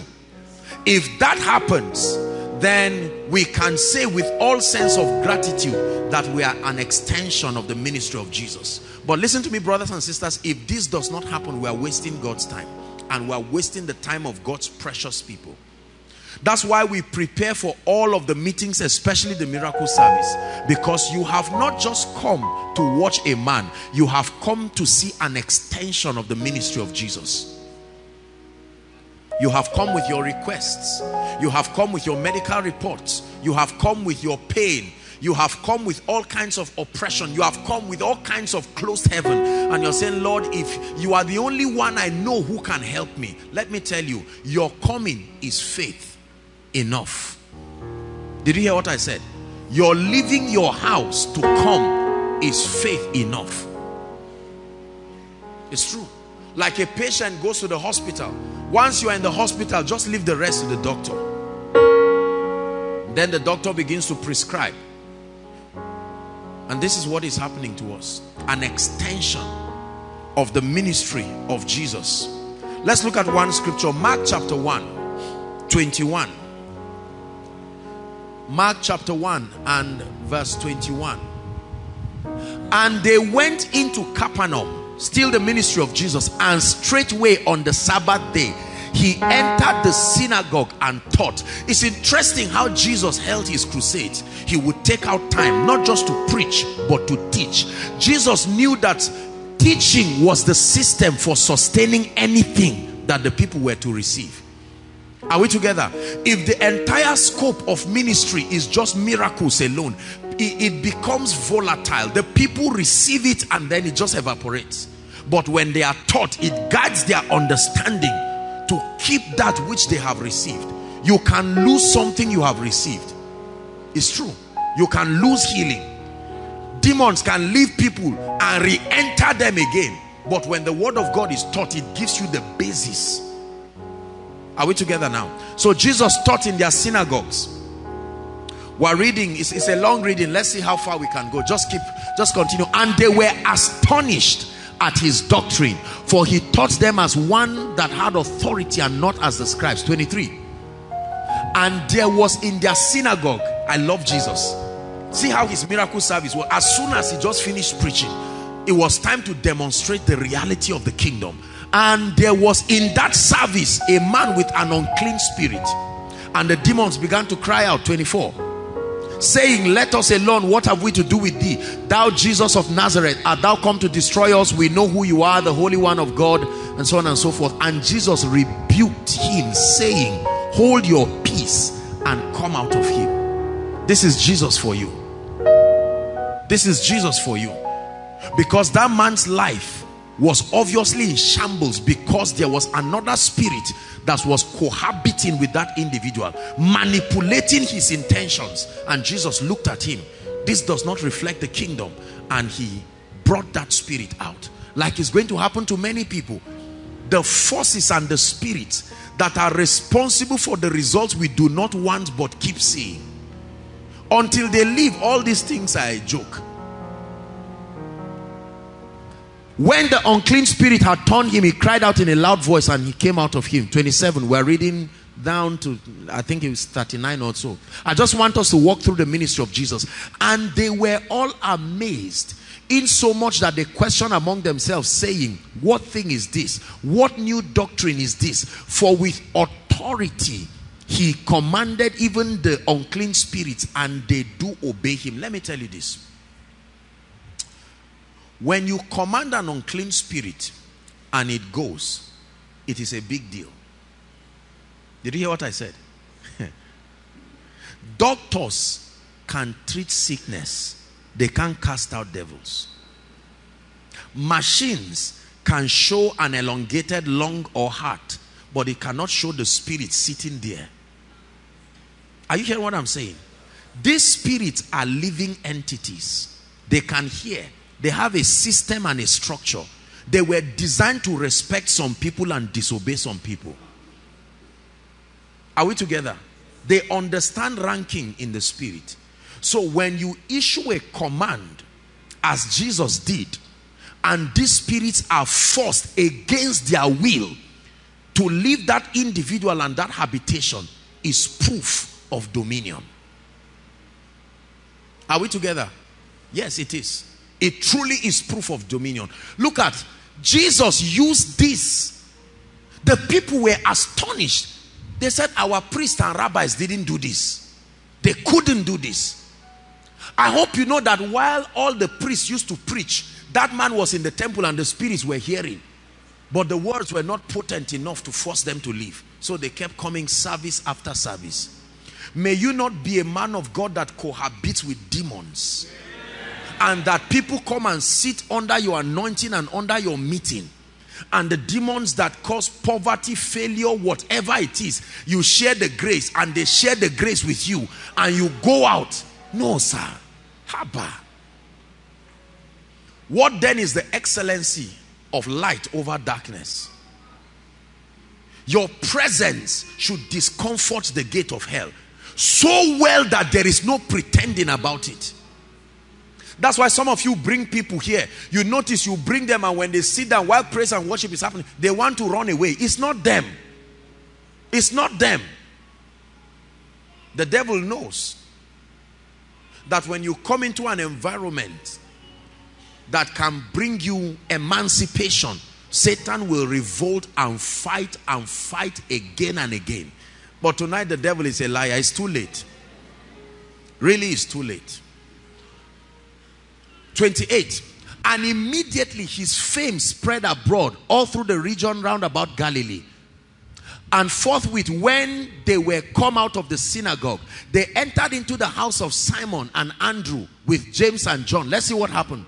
And Simon's wife's mother lay sick of a fever, and anon they tell him of her. Now Jesus is healing. We saw him cast out devils.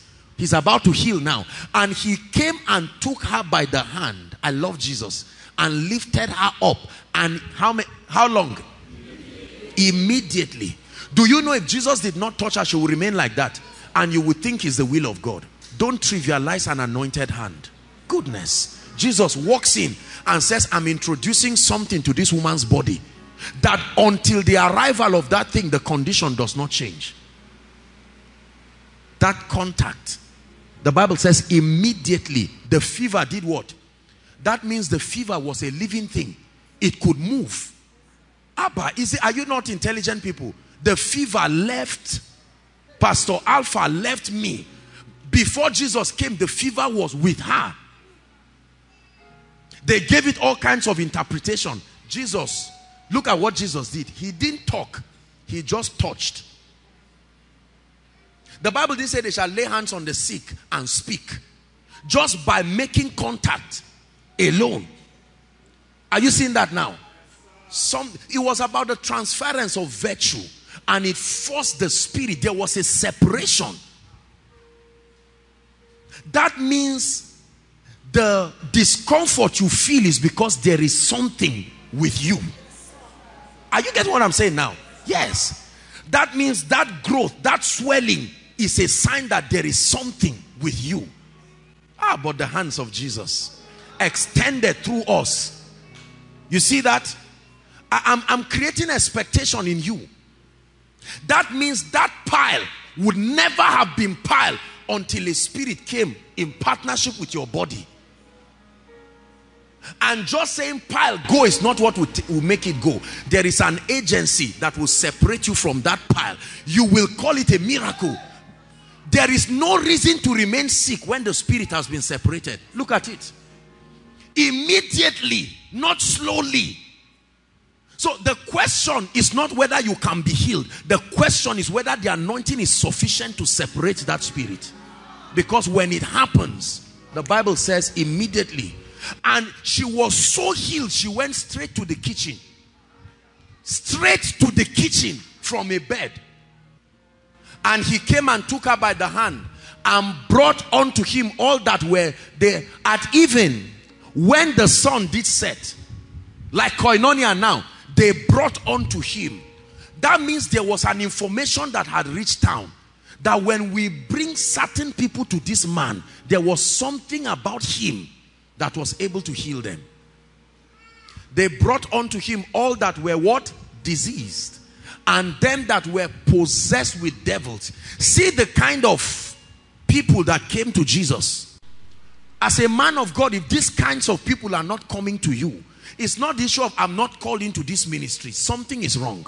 Because they should discern that the hand of God upon your life should function in a pattern similar to that of Jesus, and should make them bring certain people. There are creative dimensions that his anointing can bring. Creation is needed when there is no possibility of having that reality again. Then you create it. Not everyone may be sick, but let me tell you something. Everyone needs the hand of God. There are some of us, our heavens are closed totally. And don't act as if it's not important. Nobody is favoring you. No open door. You are born again, but your life and your door and destiny is closed. Can you trust God to open this door for you? It's not by might. It's not by power.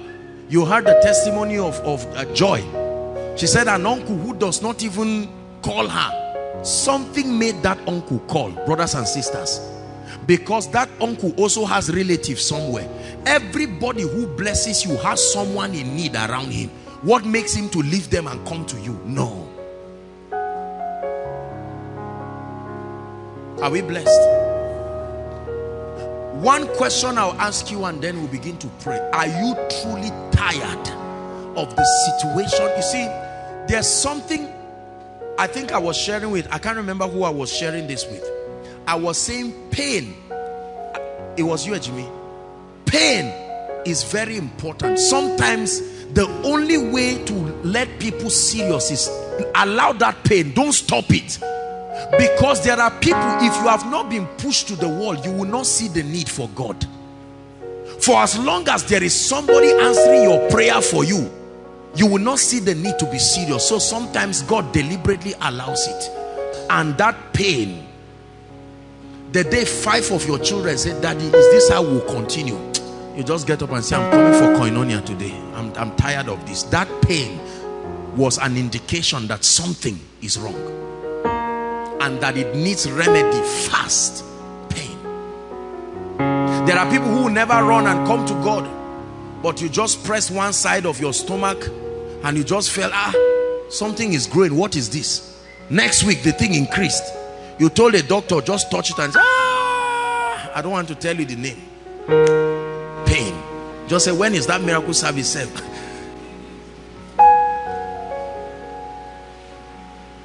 The power of God is real. It can produce miracles. It will produce miracles in your life tonight. Do you believe it? I expect that not only would God heal the sick, not only will he cast out devils, listen carefully, I expect that tonight by his spirit he will lift you out of certain captivities, lack of favor, delay. There are some of us, you are trusting God to return certain things that left your life for years. Whoever told you it cannot? You heard the lady that said they stole her phone. They came with machete and stole her phone. I remember she sent me a text that they came to carry a machete. Foolish thieves. They don't know that a body without a spirit is dead.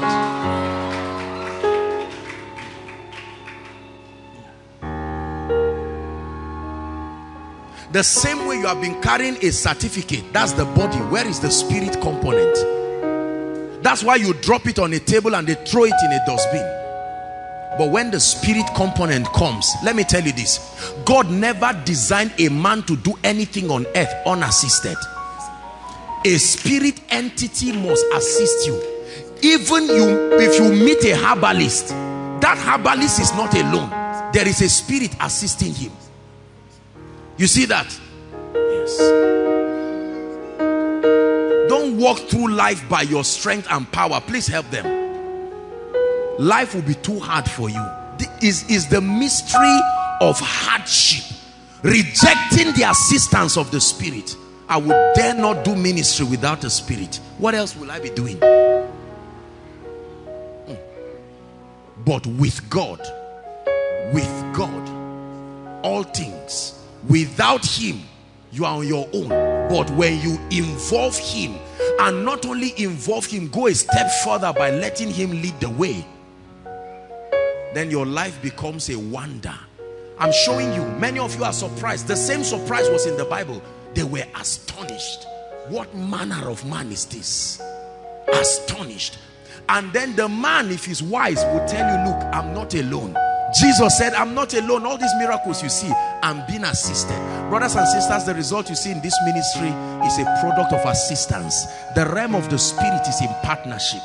You can't be standing here and someone is shouting outside, shouting at overflow. No, no. Haba.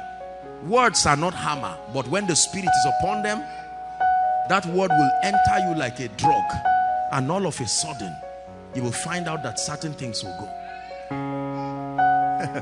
It will work in Zaria, it will work in Lagos, it will work in London, it will work in Saudi Arabia, it will work everywhere.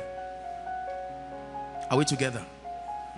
The spirits that oppress us must give way. I'm taking out time to charge your heart like this because I want you to receive.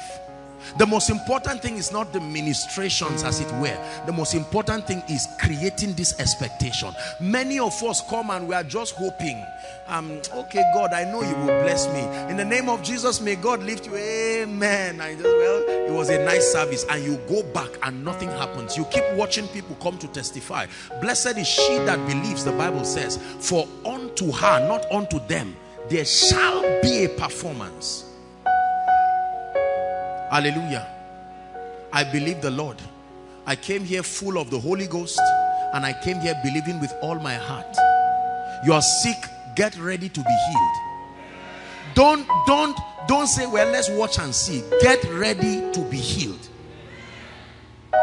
You are oppressed of the devil. You may not even know you are oppressed. You just know that nothing is working in your life. I want you to be tired and say, God, will you bring me here? So especially for those of you who came so far, Lord, will you carry me and bring me here and take me back like that? There are some of you in ministry, you came to contact fire. Lord, will you leave me? Will I leave my members, my fellowship, and come back here and go back? No evidence of favor. I believe him. I believe that he's a mighty man. I believe he's awesome. I have seen his hand. I have seen his power. And ladies and gentlemen, I present to you the same God yesterday, today, forever. I present to you the same healer yesterday, today, forever. I present to you the same deliverer. I present to you the one who took Joseph from the prison overnight. I present to you the one who turned Saul to the apostle. I present to you the one who turned Rahab to be part of the genealogy of Jesus. I present to you your destiny changer. I present to you your destiny maker. I present to you the anointer of men, the one who puts oil upon the head of ordinary people and changes their life. I present to you the prosperer, the one who can program a climate of favor over a man as though you are holding a charm. I present to you the one who can give you influence, can lift you from nothing and make your life a wonder, a specimen, an epistle of his hand. That's the God I present to you. I have given a very nice speech. We're about to step back and allow the King of Glory ride over this place. And let me watch the mountain that stands before him. Let me watch Zerubbabel. Oh, no. He said, who art thou, mountain? Who art thou, mountain? Who art thou, infirmity? Who art thou, delay? Who art thou, stagnation?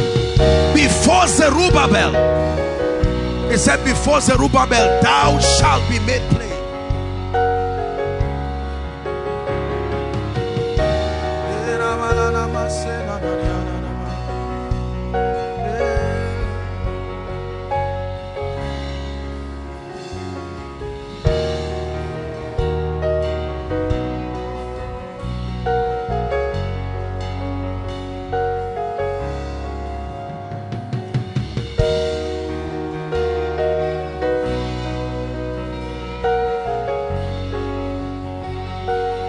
Hallelujah. Lift your hands. I want to pray. The Lord is starting tonight with an impartation. There is an impartation of the grace for favor. This is what the Lord is telling me.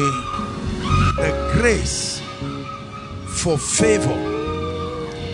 The grace, I'm about to pray for favor. Favor is a revelation that God has given me. My life is a testimony of that reality. I want to pray for you now. Believe.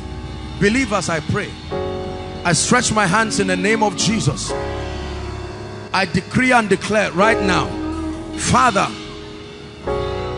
even as you have revealed to me, from this main auditorium to overflow 1, overflow 2, overflow 3, and those online, Lord, I release an impartation for the grace for favor. Receive it right now in the name of Jesus. Receive that grace in the name of Jesus. Receive that grace in the name of Jesus. I stretch my right hand and I decree and declare, step into a new level of favor. Step into a new level of favor. Step into a new level of favor. Step into a new level of favor. Step into a new level of favor. Step into a new level of favor. Step into a new level of favor.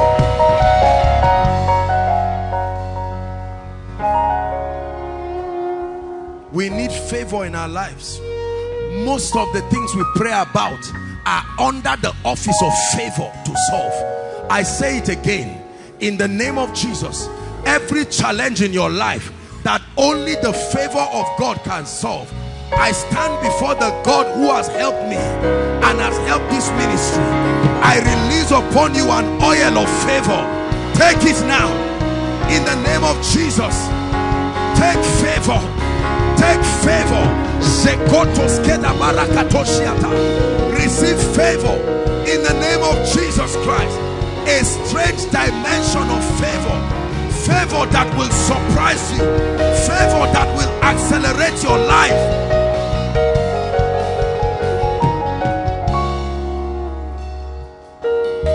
When a life, listen to me, when a life has no favor, it is clear. The proof of lack of favor is the absence of helpers in your life, not the absence of money. You can have money, you can have intellect, you can have a job, but when there are no men in your life, you don't have favor. The proof of favor is not the coming of money.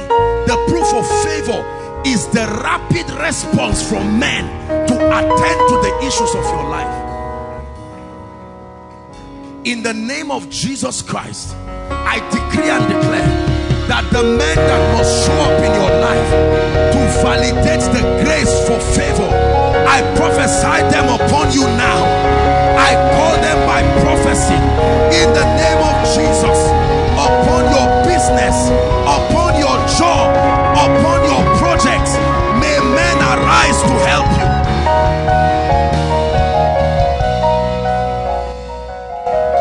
Hallelujah.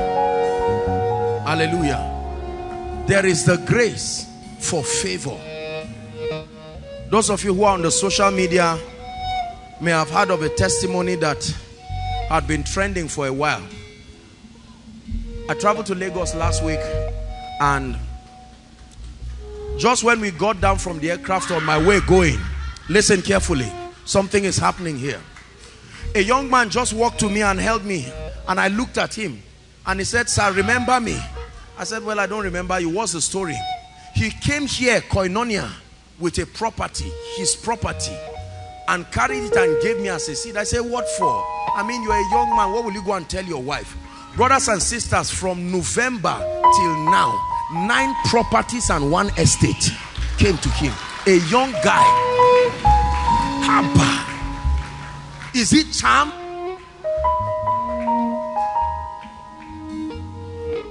What is on you is what brings things to your life.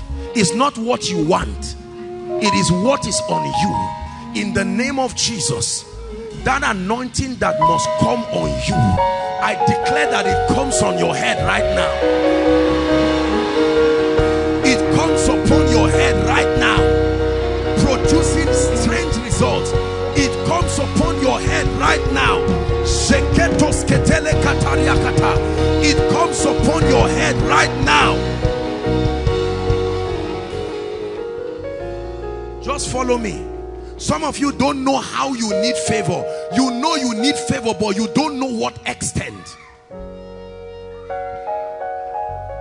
I can't imagine that there are human beings that live on this earth without favor.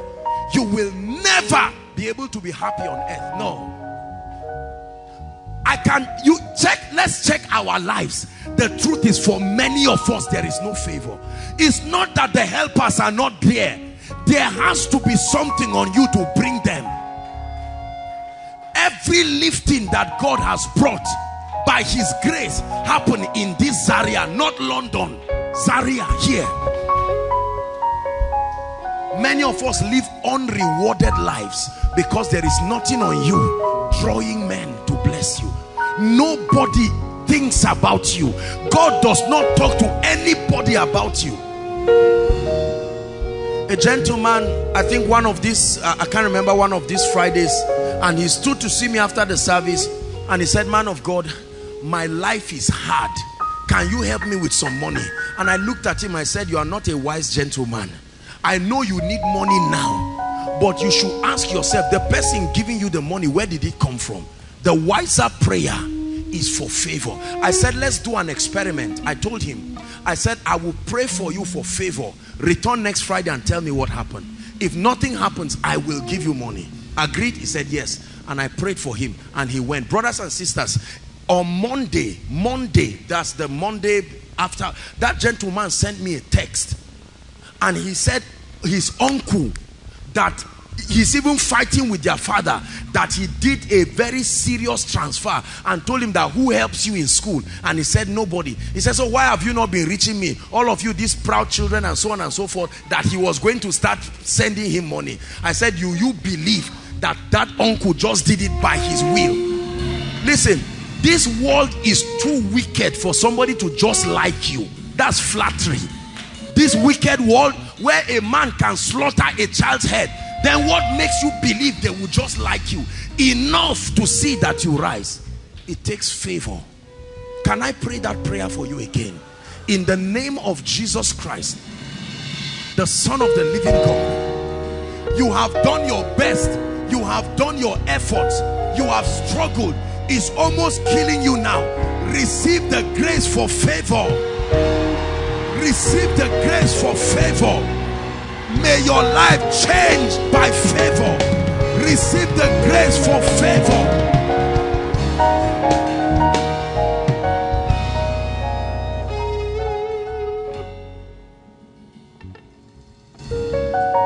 Hallelujah.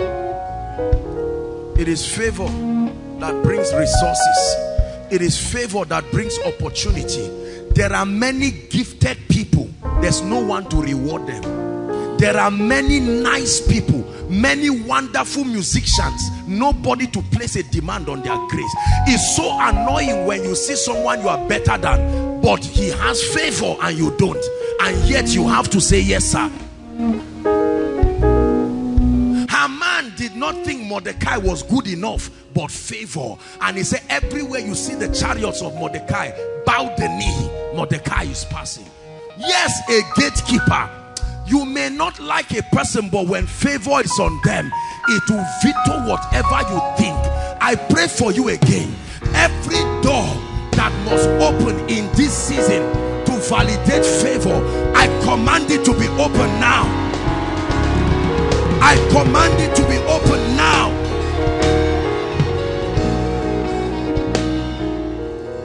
Listen, you're not going to build a house by savings. Let me tell you the truth. It's not in today's Nigeria. You're not going to buy a car by saving. No. Practice all these things. You're not going to settle and train your children just by saving money. You will need a grace that can accelerate your results. Otherwise, you will never be a giver. You will never. You can't be a giver just by saving peanuts, 10 naira and 100 naira. When there is a demand, life will demand so much from you that if you are not operating under favor, you will be frustrated. And that's how Satan wants to trap men. He would trap you and make your life miserable. Let's release this favor on our families. You have received it for yourself, but let it get to your family. I pray for you in the name of Jesus Christ. My Father, every family that is represented here by the anointing of the Holy Spirit, let there be a release of favor. Let there be a release of favor. Favor on every family. Favor on every family. Listen, sometimes it is not warfare that destroys. It is even how favor works. Favor can kill to make sure that one person rises.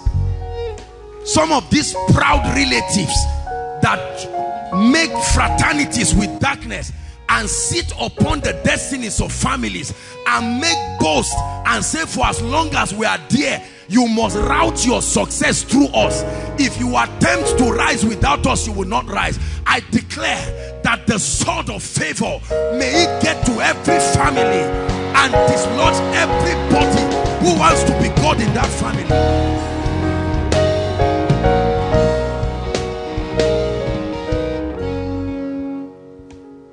Hallelujah. Favor. In 1 minute, I want you to begin to mention all the areas you want to see favor and speak. Lift your voice. Begin to pray. Begin to pray. Participate. Lord, I release favor concerning this job. Pray. I release favor. I release favor. Favor concerning my building project. I release favor. Are you praying?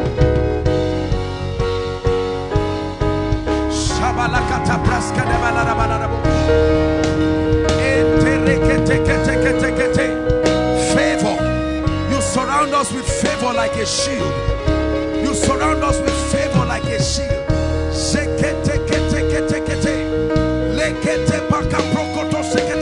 Pray. Make sure you are praying in the name of Jesus. Favor like a shield.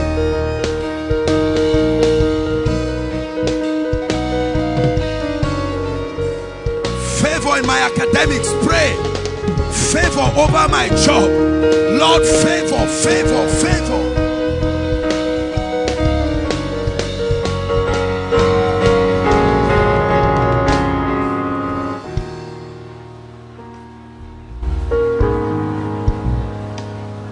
Hallelujah. Listen, let me tell you the truth. You see, this prayer you are praying, if this prayer is truly answered in your life, this is how you will stand. What is this?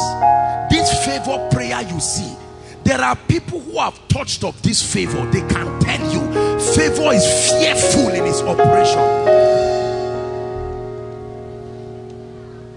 Is there any man in the house of Saul that I may show him kindness?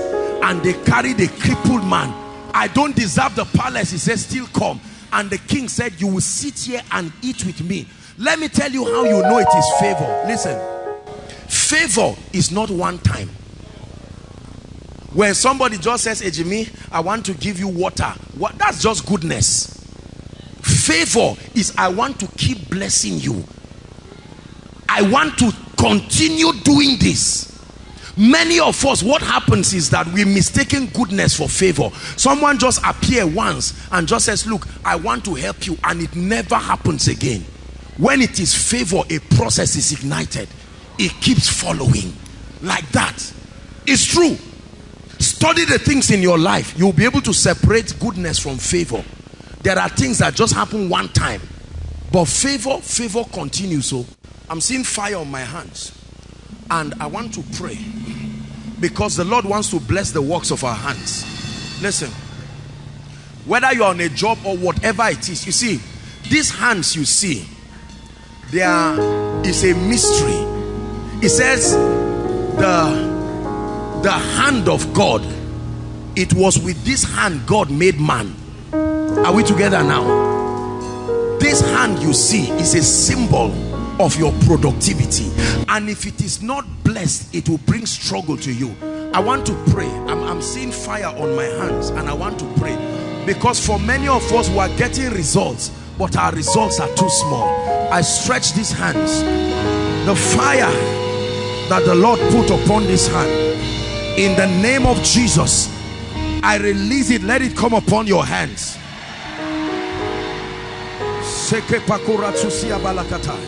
Let it come upon your hands, representing your job, your academics, your business, whatever it is that you're involved in.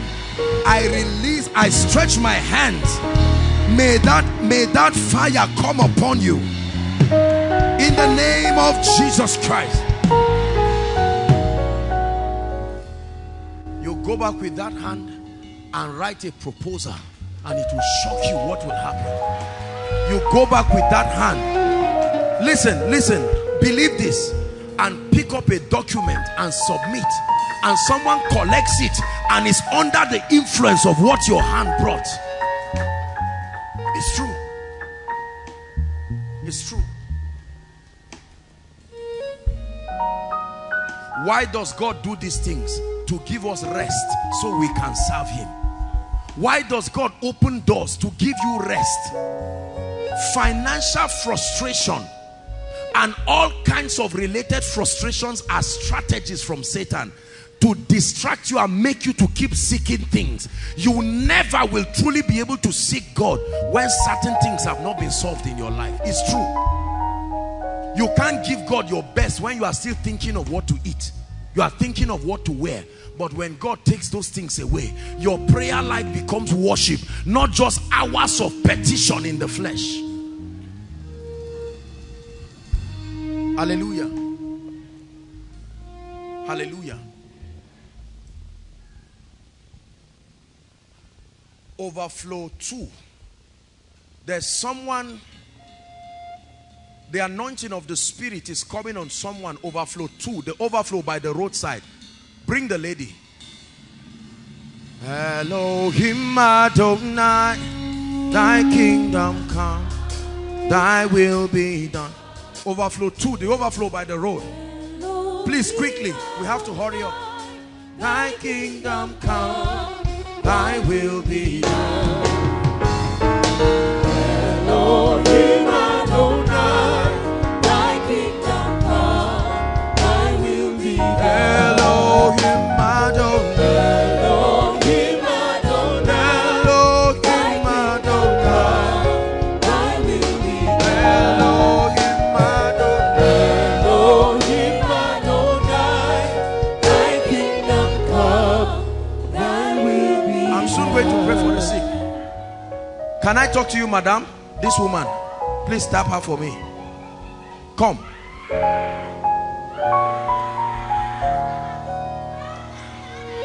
Elohim Adonai. There is a spirit that doesn't want this woman to rise. Elohim Adonai,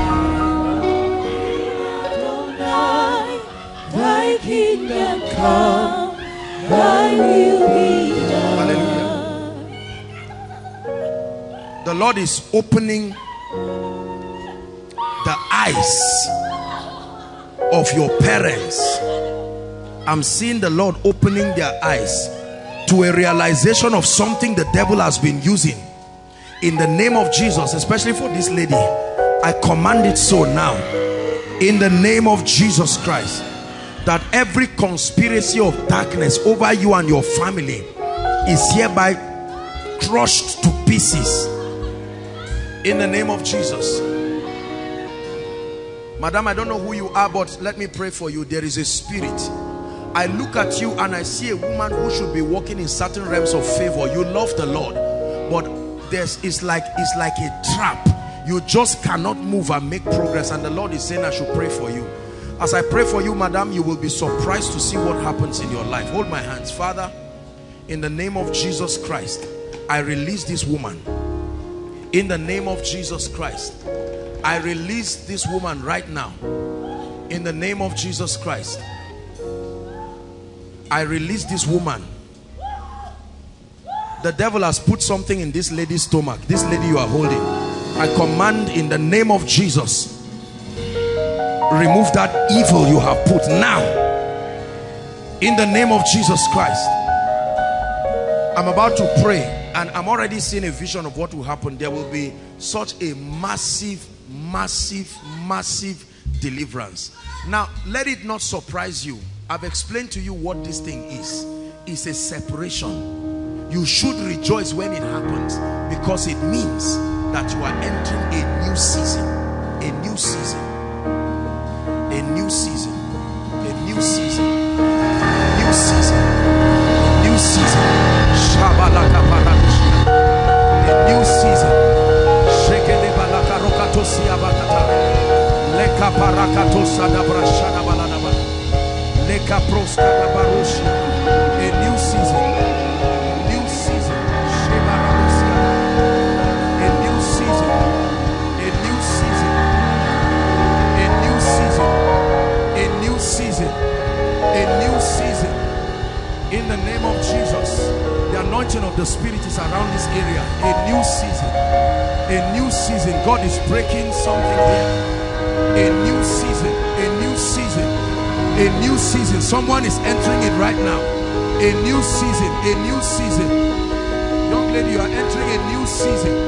A new season by the Spirit. A new season. A new season. A new season. A new season. Something is breaking. Breaking. I don't need to walk everywhere. I'm just walking as the Holy Ghost is leading me. A new season. Something is breaking. Breaking. Breaking.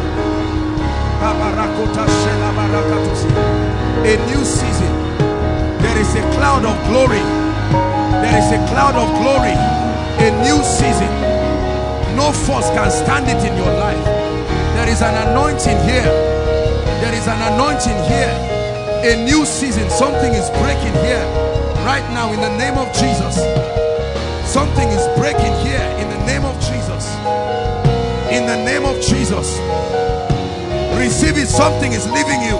Something is leaving you. It must go. Shake it, take it, take it, take it, take it. Shake it, take it, take it, take it. And take it. New season. New season. I stretch my hand. Something is breaking here. There's someone, an anointing is coming on you. Breaking a limitation right now. In the name of Jesus. I command that spirit, leave that lady now. In the name of Jesus.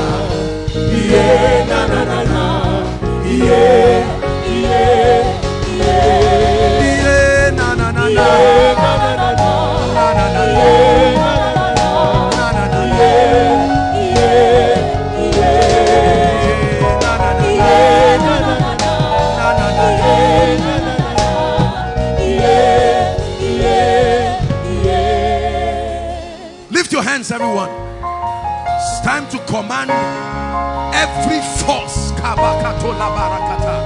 every spirit. I'm going to pray for you. Listen, listen. As I pray for you, listen. It doesn't matter where you are, provided there is a spirit entity that is waging war in your life. Let me tell you the truth. By the God whom I serve, as I make this declaration, the words will live like a sword from me, and it will come and create that separation. I want you to bring them out. Overflow 1, 2, 3, wherever. In the mighty name of Jesus, the God of Jeshurun, I decree and declare that every force sitting on your destiny, as you count 3, as you count Jesus, at the count of 3, let there be deliverance. 1, 2, 3. Let them go now. Let them go now.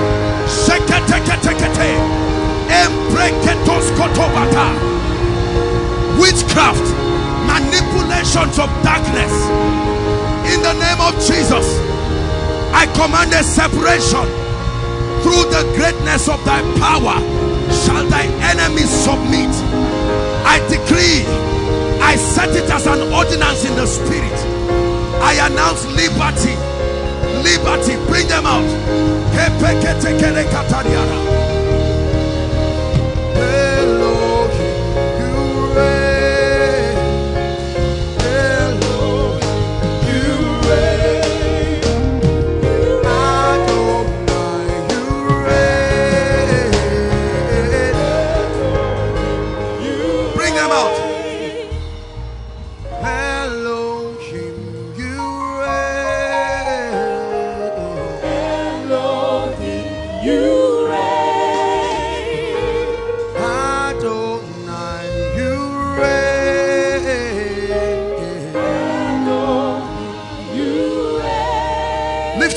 I'm still praying.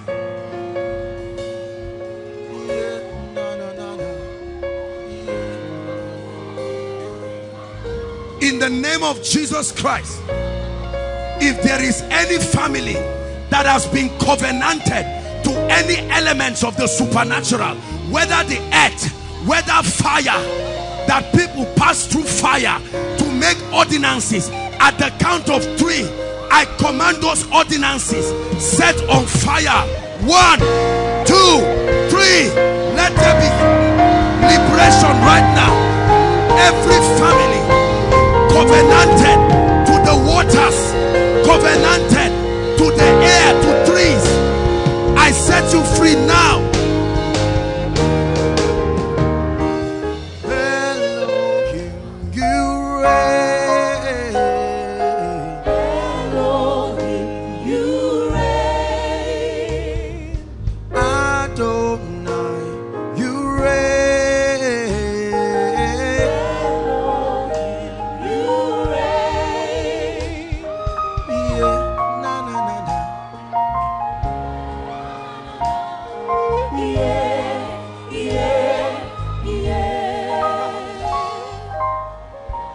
Hallelujah. The Lord is showing me a map, and I'm seeing Oyo State. Oyo State. This is the hand of God, the sword of the Spirit going to Oyo State, bringing deliverance. There are times that God moves this way. In the name of Jesus, I command whoever is from that region, may the power of God begin to touch you now. May the power of God begin to touch you now. Complete liberty. Complete liberty. Complete liberty. Overflow 3. Please lift your hands. Just watch your screen and lift your hands. Overflow 3. Don't worry, you don't have to bring them. The distance is far. Overflow 3. Just look at me. I see the angels of the Lord doing something there. At the count of 3, overflow 3, I want you to shout the name Jesus, because I'm seeing swords. That's what I'm seeing. And the Lord is bringing a massive, massive breakthrough, massive deliverance. In the name of the Lord Jesus, overflow 3, are you ready? I'm seeing chains of stagnation about to leave you. Right now, in the name of Jesus, everyone under any kind of oppression, at the count of 3, shout Jesus. 1, 2, 3. Supernatural liberty. Supernatural liberty.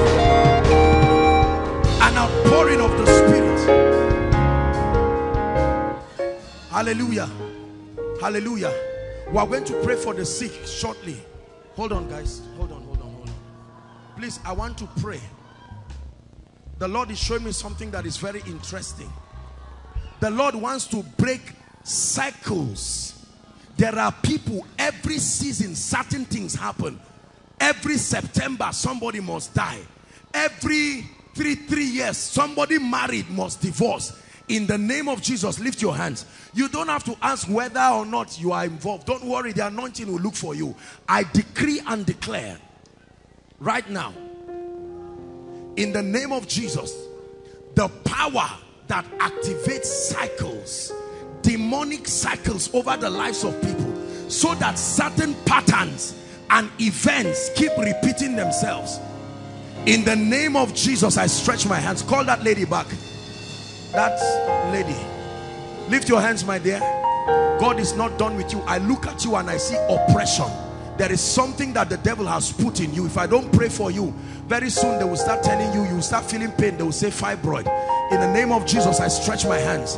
I command that devil, let her go now. In the name of Jesus Christ. Every cycle over anyone's life. Are you ready to shout Jesus now? At the count of 3 to surprise you what God will do. 1, 2, get ready. 3. The chain of cycles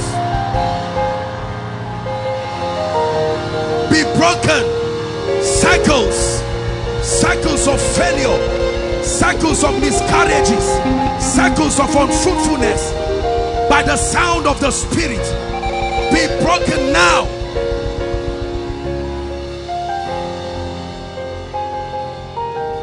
Hallelujah. Be broken now.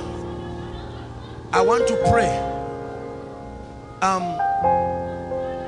Please, this man, I don't know who this man, yes, please quickly. We're soon going to pray for the sick. I may not have time to prophesy to individuals. I'm standing near this lady and I'm seeing a snake. This is what I see. In the name of Jesus, I curse that devil. I'm not seeing a human being, I'm seeing a snake. In the name of the Lord Jesus Christ.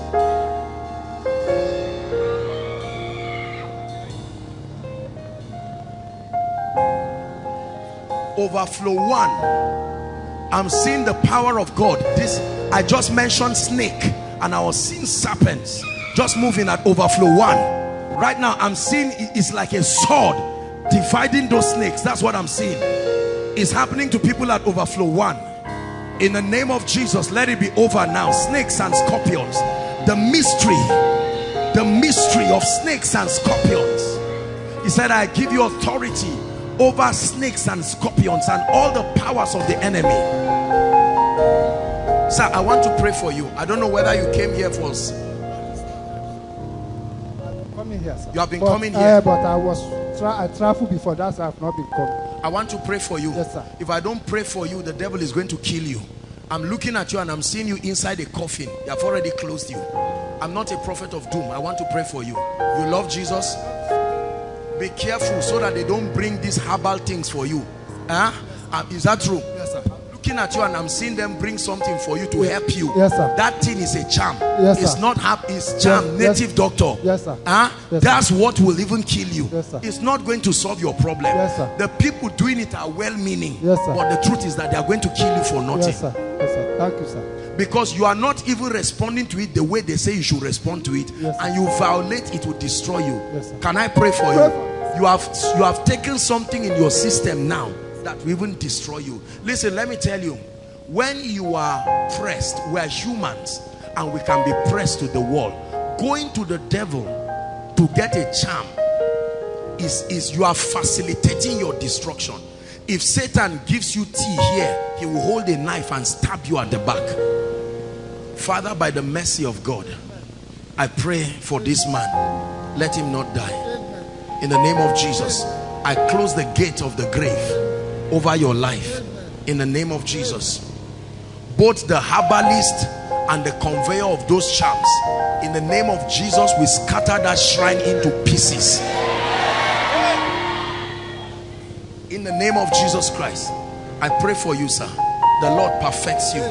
In Jesus' name I pray. Something is leaving this lady. Oh dear, she's vomiting. I'm looking at her and I'm seeing something.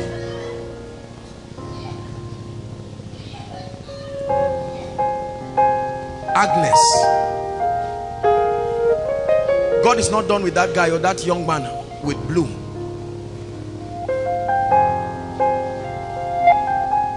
Please, if you are not Agnes, don't come here, please. Your name is Agnes? Where are you from?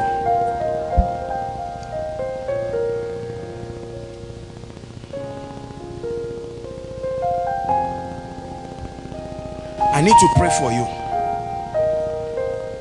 I'm seeing an attack on your life. This attack is coming from Calabar. Huh? Are you hearing what I'm saying? Yes, sir. I have to pray for you. Where are you from? Cross River. You are from Cross River? Yes, sir. Come. I must pray for you. Kai. There is somebody, the Lord is setting the person free. I'm seeing a friend going to a herbalist and they are asking the friend to give somebody, and they wrote the name of that person. You are here now. In the name that is above all names. I'm serious, don't think I'm just hyping you. In the name of Jesus, whoever's name has been written by any demonic friend or whatever herbalist, in the name of Jesus, because that person, you keep seeing dead people, you even saw yourself in a coffin. In the name of Jesus, I curse that spirit now. I'm going to pray for you, and then we are going to pray for the sick right now. There is some serious deliverance. I'm seeing something happening in the realm of the spirit. This is a serious.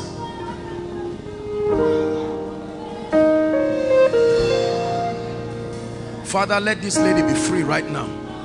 In the name of Jesus Christ. Come, you, this lady, come. You love Jesus? Huh? Yes, sir. Come. I'm not condemning you, eh? Look at me. You have to be very serious with God. 1, 2, friends. Look at me.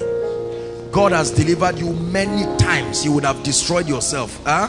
You're a small girl. You need to love God with all your heart. Please be very careful so you don't go and put yourself in something that will destroy you. I love you, eh? I love you, and that's why I'm telling you this. You need somebody to counsel you and follow you up. I'm not going to say everything I'm seeing, but you have to be careful, because it's God that saved you now. I'm seeing something, a virus. Anyway, in the name of Jesus Christ, Father, I pray for your daughter. Help her by the power of the Holy Spirit. In the name of Jesus Christ. In the name of Jesus Christ. In the name of Jesus Christ. In the name of Jesus Christ. In the name of Jesus Christ. In the name of Jesus Christ. I'm standing and I'm seeing a tree, and that tree is this lady and something that was planted, and the Lord is saying uproot it. I uproot this thing now in the name of Jesus Christ. I uproot it now. The Spirit of the Lord is taking me to Benue State. I've never been there physically, but I'm seeing Benue, and I'm looking and I'm seeing like a tractor pushing trees down. It's like there is a covenant that has to do with trees. In the name of Jesus Christ, if there is any family involved in this, I command an uprooting. Every tree that has not been planted, help them by my Father. Every tree, I see Benue State. In the mighty name of Jesus, let there be an uprooting, an uprooting, an uprooting, an uprooting in the name of Jesus.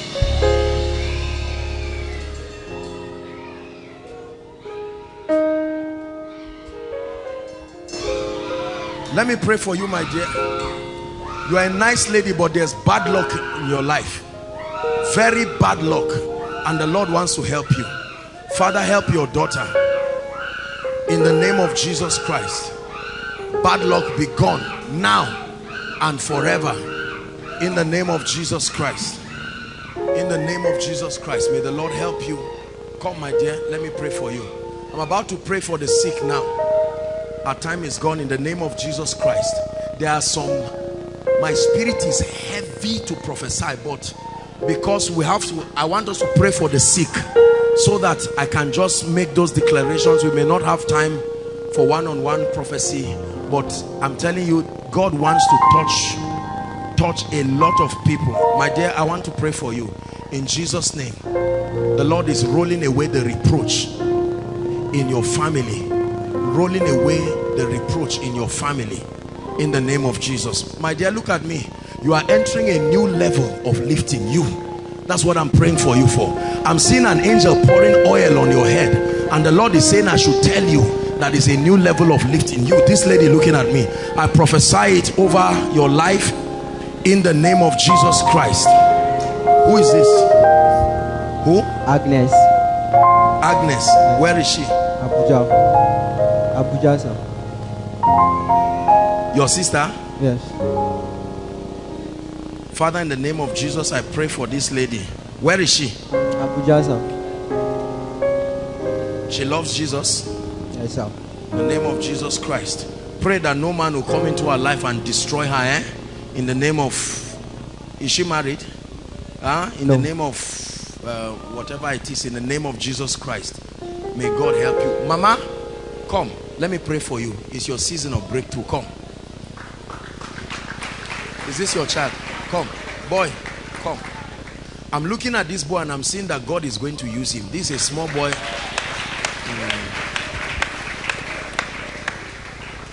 Boy, how are you? The boy doesn't even know, but I'm going to pray for him.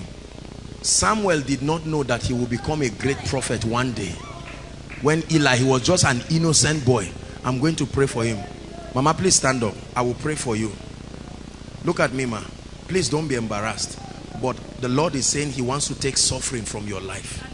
This thing they call in Hausa wahala, God wants to take it from your life. You are a very sincere woman that loves the Lord, but this cause of hardship, this woman loves the Lord with all her heart. Father, what's the name of this boy? Lifted. Okay. Your name is Lifted? Yes. Father, I lay hands on Lifted. In the name of Jesus Christ, use him mightily. We are all products of your grace. Lift him and use him mightily. In the name of Jesus Christ. In the name of Jesus Christ.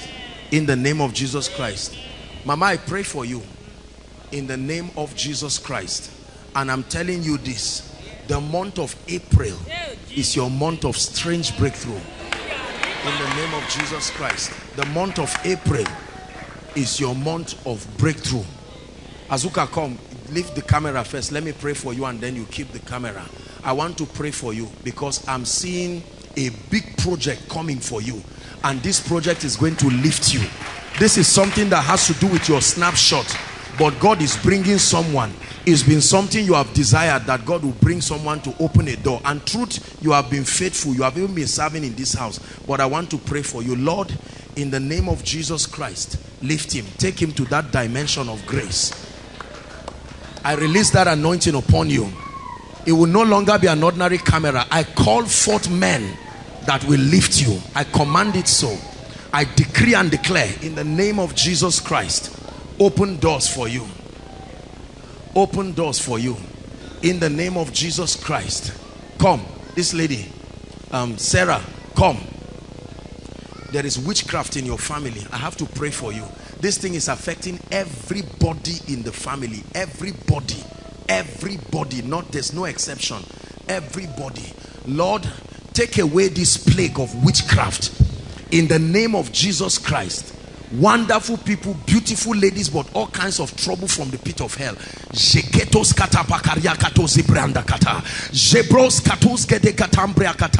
In the name of Jesus Christ, I silence the voice of the accuser. I silence the voice of the accuser. I silence the voice of the accuser. In the name of Jesus Christ. We are going to pray for the sick now. Listen, I know that there are a number of people who came here sick, and a number of you have come trusting God for healing and miracle. Let me pray for this lady. How many of you have your prayer request? Now lift it up. Ushers, your prayer request. Those online, make sure we collect it. This lady, let me have her hands.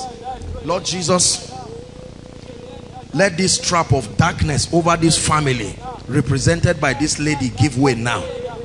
In the name of Jesus Christ. Just hold her gently. She'll be fine. Submit your prayer request quickly. Now, we are going to pray for the sick. Don't allow any nonsense remain in your body, no matter how small. Make sure you insist that it leaves.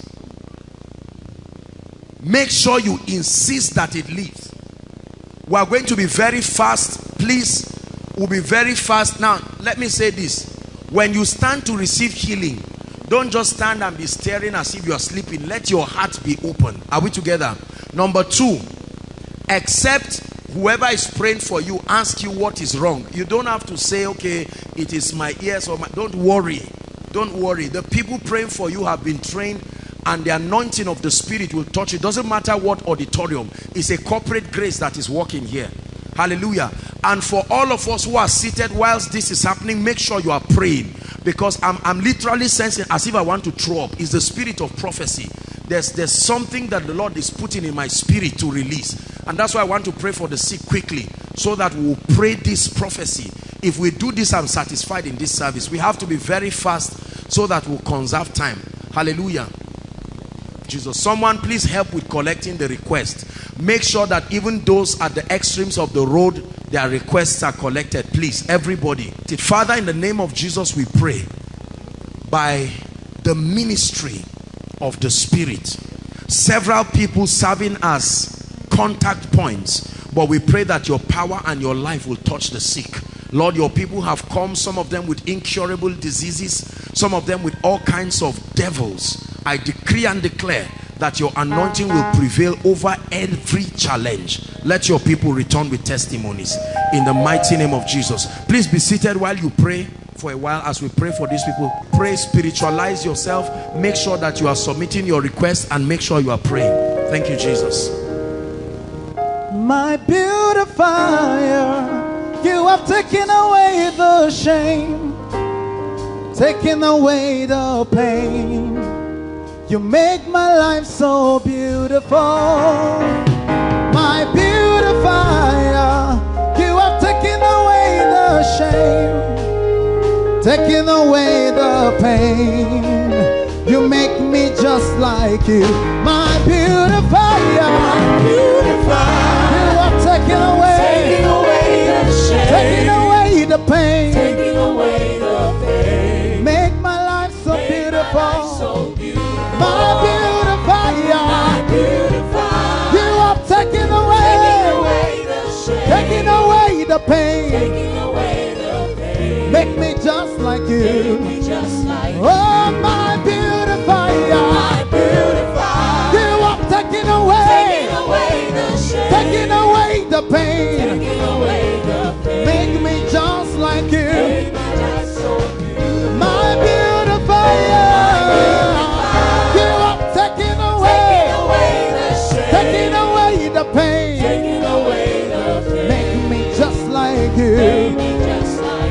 And my beautifier, you are taking away the pain, make my life so beautiful. My beautifier, you are taking away the pain, make me just like you. My beautifier, you are taking away the pain, make me, make my life so beautiful. My beautifier, you are taking away the pain, make me just like you.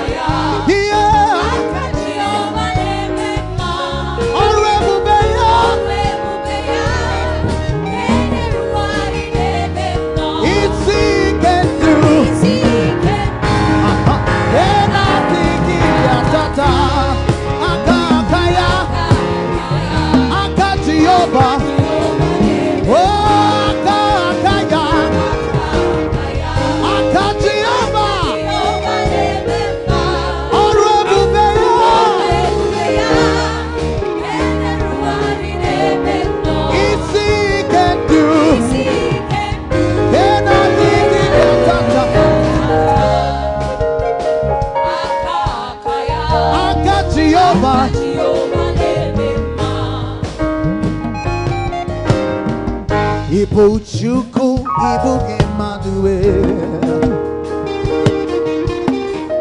Ibu Chuku, Ibu Emmanuel. Ibu Chuku, Ibu Emmanuel. Ibu Chuku, Ibu Emmanuel. And everybody sing it. Ibu Chuku, Ibu Emmanuel. Ibu Chuku, Ibu Chuku, Ibu Emmanuel. Ibu Chuku, Ibu Chuku, Ibu Emmanuel. Ibu Chuku Emmanuel. Chuku, Ibu Emmanuel. Now you be God, Now you be God. Almighty God. Almighty God. You know me, man. You know me, my Lord. You know me, man. Know me, my Now you be God, You be God. Almighty God. Almighty God. You know me, man. Know me, my Lord. You know me, man. Know me, my Arekele, Arotito, Omema.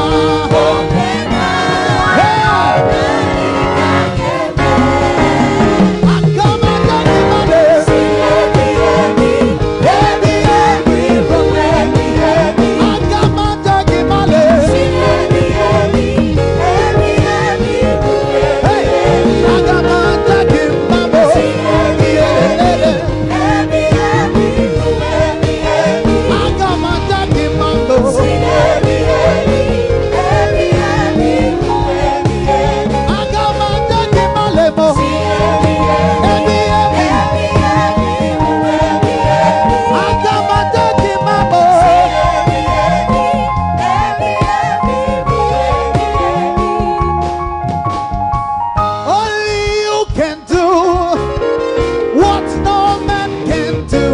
Jehovah, Only you can do what no man can do. man can do, Jehovah. Only you can change any situation at all. Jehovah, Only you can do what no man. what no man can do, Jehovah. Only you are reliable. Daddy, so you are capable. Jehovah, Only you can do what no man can do. no man can do, Jehovah. Only you are reliable. Daddy, so you are capable. Jehovah, Only you can do what no man can do. no man can do, Jehovah. Only you can change any situation at all. Jehovah, Only you can do what no man can do, Jehovah. only you can do what no man can do. Jehovah, Only you can do what no man can do, Jehovah. so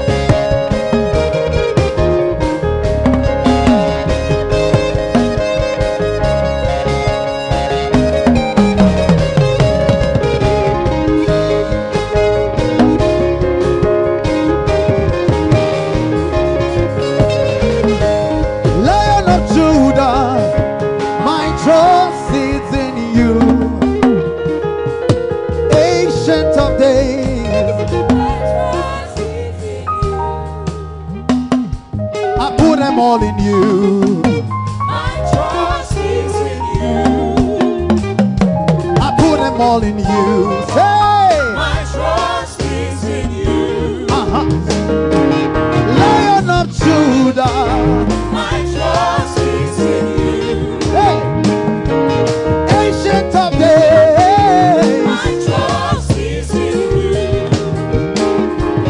Sarkin Dunia.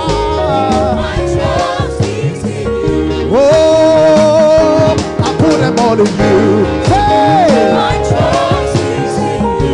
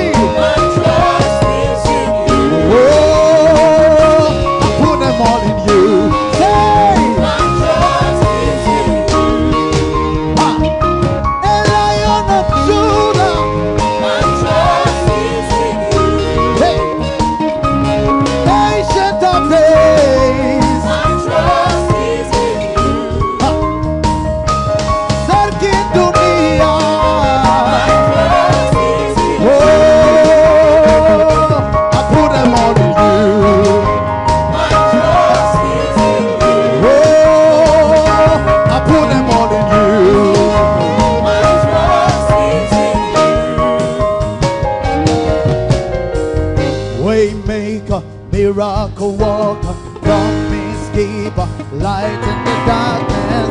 My God, that is who you are.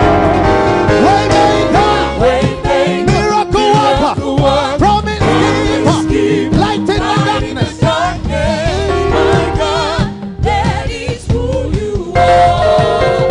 Waymaker, say, miracle worker, promise keeper, Light in the darkness. My God, that is who you are. Waymaker, say, miracle worker, promise keeper, light in the darkness. My God, That is who you are. hey, God is who you are. That is who you are. God is who you are. That is who you are. God is who you are. That is who you are. God is who you are. That is who you are. Say, waymaker, waymaker, Waymaker, miracle worker, promise keeper, light in the darkness. My God, that is who you are. somebody say, waymaker, say, miracle worker, promise keeper, light in the darkness. My God, that is who you are. Waymaker, miracle worker, promise keeper, light in the darkness. My God, that is who you Waymaker, miracle worker, promise keeper, light in the darkness. My God, that is who you are. say, waymaker, miracle worker, promise keeper.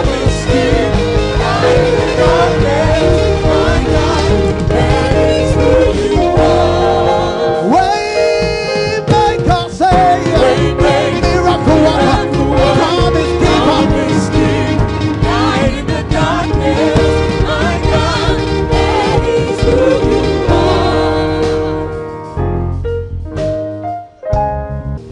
I know that other overflows, they are still praying. Let's conserve time. It's time to pray for the requests. God answers prayers in this place. I want you to believe. Stretch your hands here and begin to pray in the spirit. Stretch your hands here. Begin to pray in the spirit.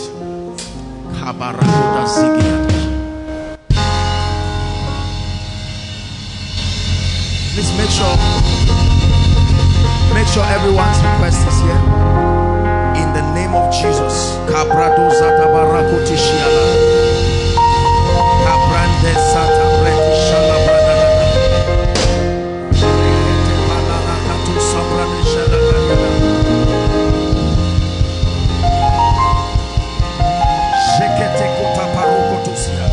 Impossible situation. Impossible situations by the Spirit. Impossible situations. Turn it around, oh God. Turn it around, oh God. Turn it around, oh God. Turn it around, oh God. Turn it around, oh God. Turn it around. Let your fire fall upon these requests and turn them to testimonies. Hallelujah. Hallelujah. Lord Jesus, you gave this as a mystery in this house.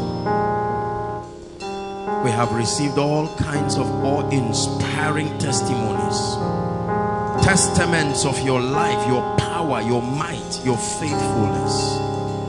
Lord, in this month of February, we look to you again to surprise us. Lord, represented here are the requests of people from several nations of the world and several across this nation. In the name of Jesus, Joshua Selman cannot answer any man's prayer. So Lord, I transfer the trust of your people to you, the one who is able to meet every need, and on the strength of the grace that only comes from you. And in the name of Jesus Christ, the Son of the living God, the resurrected Lamb, the one who is most victorious, I prophesy and I turn every request here to become a testimony in the name of Jesus. Lord, as I walk through these requests, in the name of Jesus, that is exactly how your people walk through every challenge. Every challenge, every challenge. No matter what it is, I decree and declare that the grace to triumph above it is released. In the mighty name of Jesus Christ. Listen to me. No matter what it is, no matter what it is, provided it found its way here, in the name of Jesus Christ, the same hand that wrote it is the same hand that receives the testimony. The same hand that wrote it is the same hand that will receive the testimony. There are people who need to lack sleep for these prayers to be answered. May they lack the sleep. There are people who need to be promoted for this prayer to be answered. May they be promoted. There are agents of darkness that must be laid to rest for these prayers to be answered. May they be laid to rest. In the name of Jesus Christ. Let's pray. If they are still praying for you in any of the overflows, don't worry. You can just connect with them while I pray for you.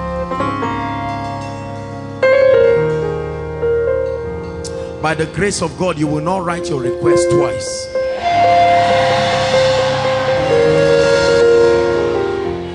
I thought I was done, but I just felt drawn again to it. Whatever it is that you wrote here that requires a creative miracle, that means the solution is not currently in existence anywhere. May the one who created the heavens and the earth create your testimony.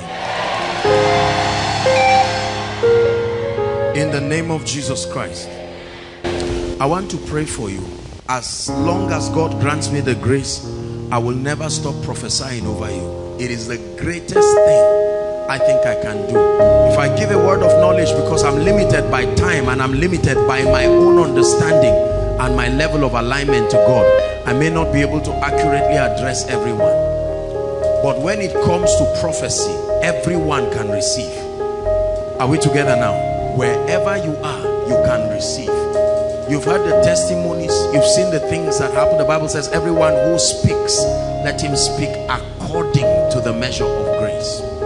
There are some things this anointing can do, and let's trust God that it happens in your life. Let's pray. Lift your hands. Father, in the name of Jesus Christ, I pray that for everyone here who started this year in tears already, that from January, February, you've not known joy, I declare that as this week ends, that's how your trouble and your sorrow ends too.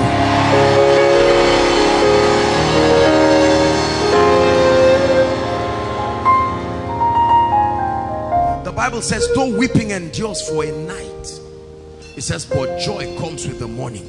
I decree and declare the kind of testimony that will make you get down on your knees and say, Lord, I've seen you bless me, but not this dimension. May the God I serve release it to you. Anyone here jobless or trusting God for a better job, in the name of Jesus, between now and March miracle service, return with your miracle job. Return with your miracle job. Return with your miracle job. Anyone here due for promotion, and whether based on tribal sentiments or whatever it is, you've been kept at a level, in the name of Jesus, I open the doors for you. Rise to a new dimension in the name of Jesus Christ. Every manifestation of delay in your life. Others move forward, but when it gets to your turn, something just clamps you in one position. Or slow progress. Slow progress is as destructive as delay. I command speed to your life. I speak speed to your life. I prophesy speed to your life in the mighty name of Jesus Christ. I decree and declare every advantage that the enemy has over your life, in the name of Jesus, this is the season where all those doors are closed forever. I pray for those in business here. I speak over it. The grace for multiplication, let it come upon your business. In the name of Jesus Christ. I pray for those who are trusting God to correct certain things in their lives. It may be results for students. It may be something. It may be a mistake of the past. You've seen God correct things in strange ways here. I command supernatural correction for you. For every student here, that the result you are holding is not your real result. I don't care how long. In the name of Jesus, the Son of the living God, we correct it right here.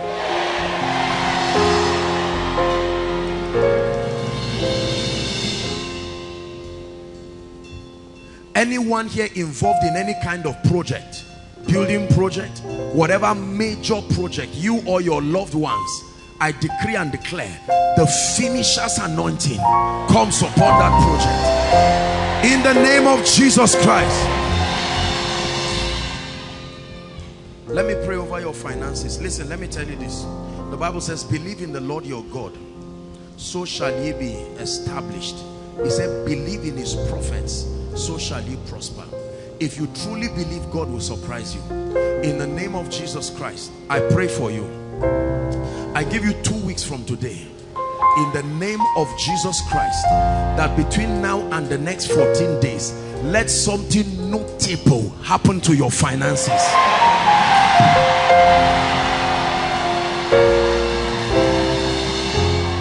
Listen, I don't want you to think as I'm praying, you are thinking, oh, God will use AB.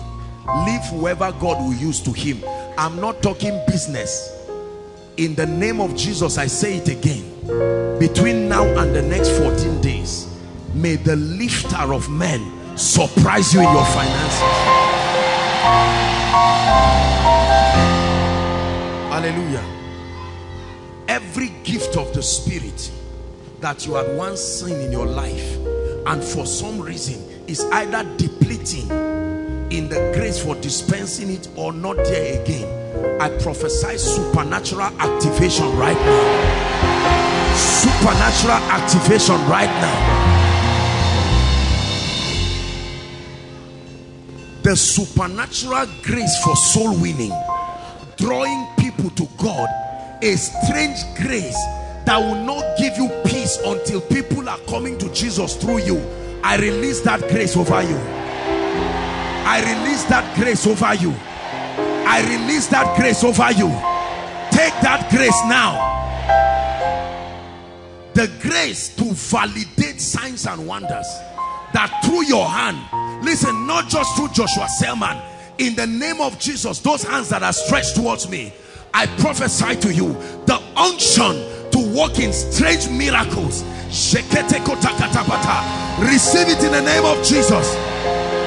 The grace to reproduce the miracles in this house, I release that grace, young and old, male or female. Receive it in the name of Jesus. I speak over your life that as you utter words concerning the destinies of men, you will watch them come to pass with your very eyes. In the name of Jesus Christ.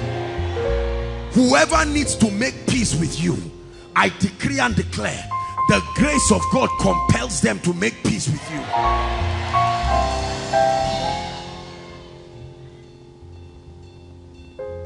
Hallelujah. whoever has been directed by God to bless you and the devil is stopping them from obeying God, is not necessarily financial. It may be to bless you with an information, access, opportunity. Whoever is supposed to bless and lift you, and in the name of Jesus the devil wants to stop them, I clear the way for your contact with them.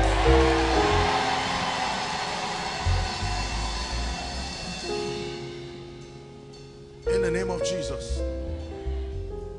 Anyone here who needs an urgent breakthrough, maybe it's something that has to do with house rent, or maybe something that involves the police, just something that if God does not intervene, the embarrassment is going to be serious. I pray that between now and Sunday, the God that I serve, you may not see the wind, you may not see the rain, but brothers and sisters, may my God step in and surprise you.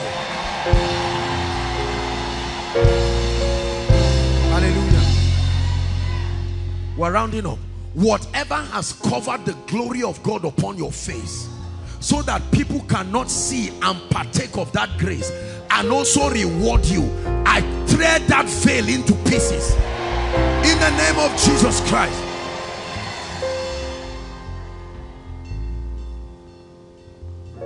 In the name of Jesus, I pray for any and everyone here suffering from any kind of barrenness.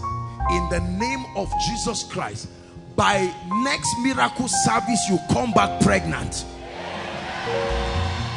I say it again, by next month miracle service you return with your baby in your womb.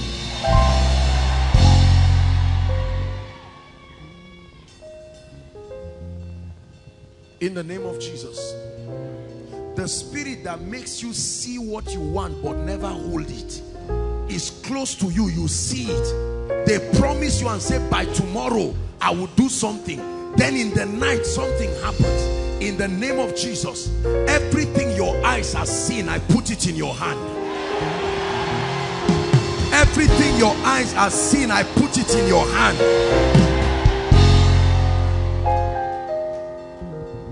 Hallelujah.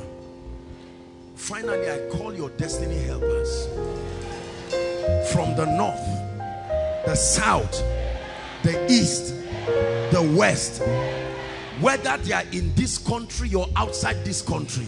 I don't know how God will make them meet you, but I declare they must meet you in the name of Jesus. They will not only meet you, they will bless you in the name of Jesus. They will not only bless you, they will continue blessing you. I multiply dreams and visions and encounters in your life. Whatever has choked away your prayer life, you used to pray for 2, 3, 4, 5 hours. Now you pray for 10, 15 minutes. You are drowsy, you are tired. It's an attack. It is an attack. It is the devil. You used to be consistent, but right now you wake up in the night, you pray for 10 minutes, you are snoring back. In the name of Jesus, tonight let there be revival upon your prayer life. Revival over your prayer life. The appetite to study the word, you once had it but it went away. And for some of you, you've not read your Bible since last Friday. It's not that you don't want to. The grace to make it happen is no longer there. I command tonight, may that fire for the word come upon you.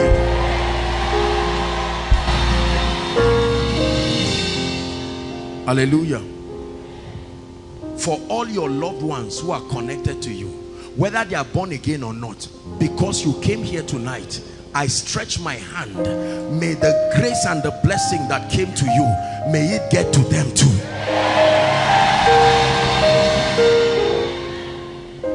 In the name of Jesus Christ.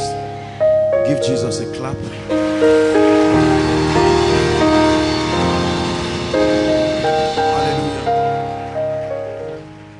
Hallelujah. Dearly beloved, I hope you were blessed by this message. I want you to keep doing something for this man of God, our man of God, Apostle Joshua Selman. And that is, I want you to keep on praying for him, that the cause of the gospel may have free flow in him, that he may be granted boldness to continue with this commission of Jesus Christ, and that all provisions be given unto him as he continues in this journey of Christianity. And then don't forget to like this video. Don't forget to hit the subscribe button if you are new here. Don't also forget to leave a comment in the comment section, and then keep sharing abroad, and let's all keep sharing Jesus. I'll see you again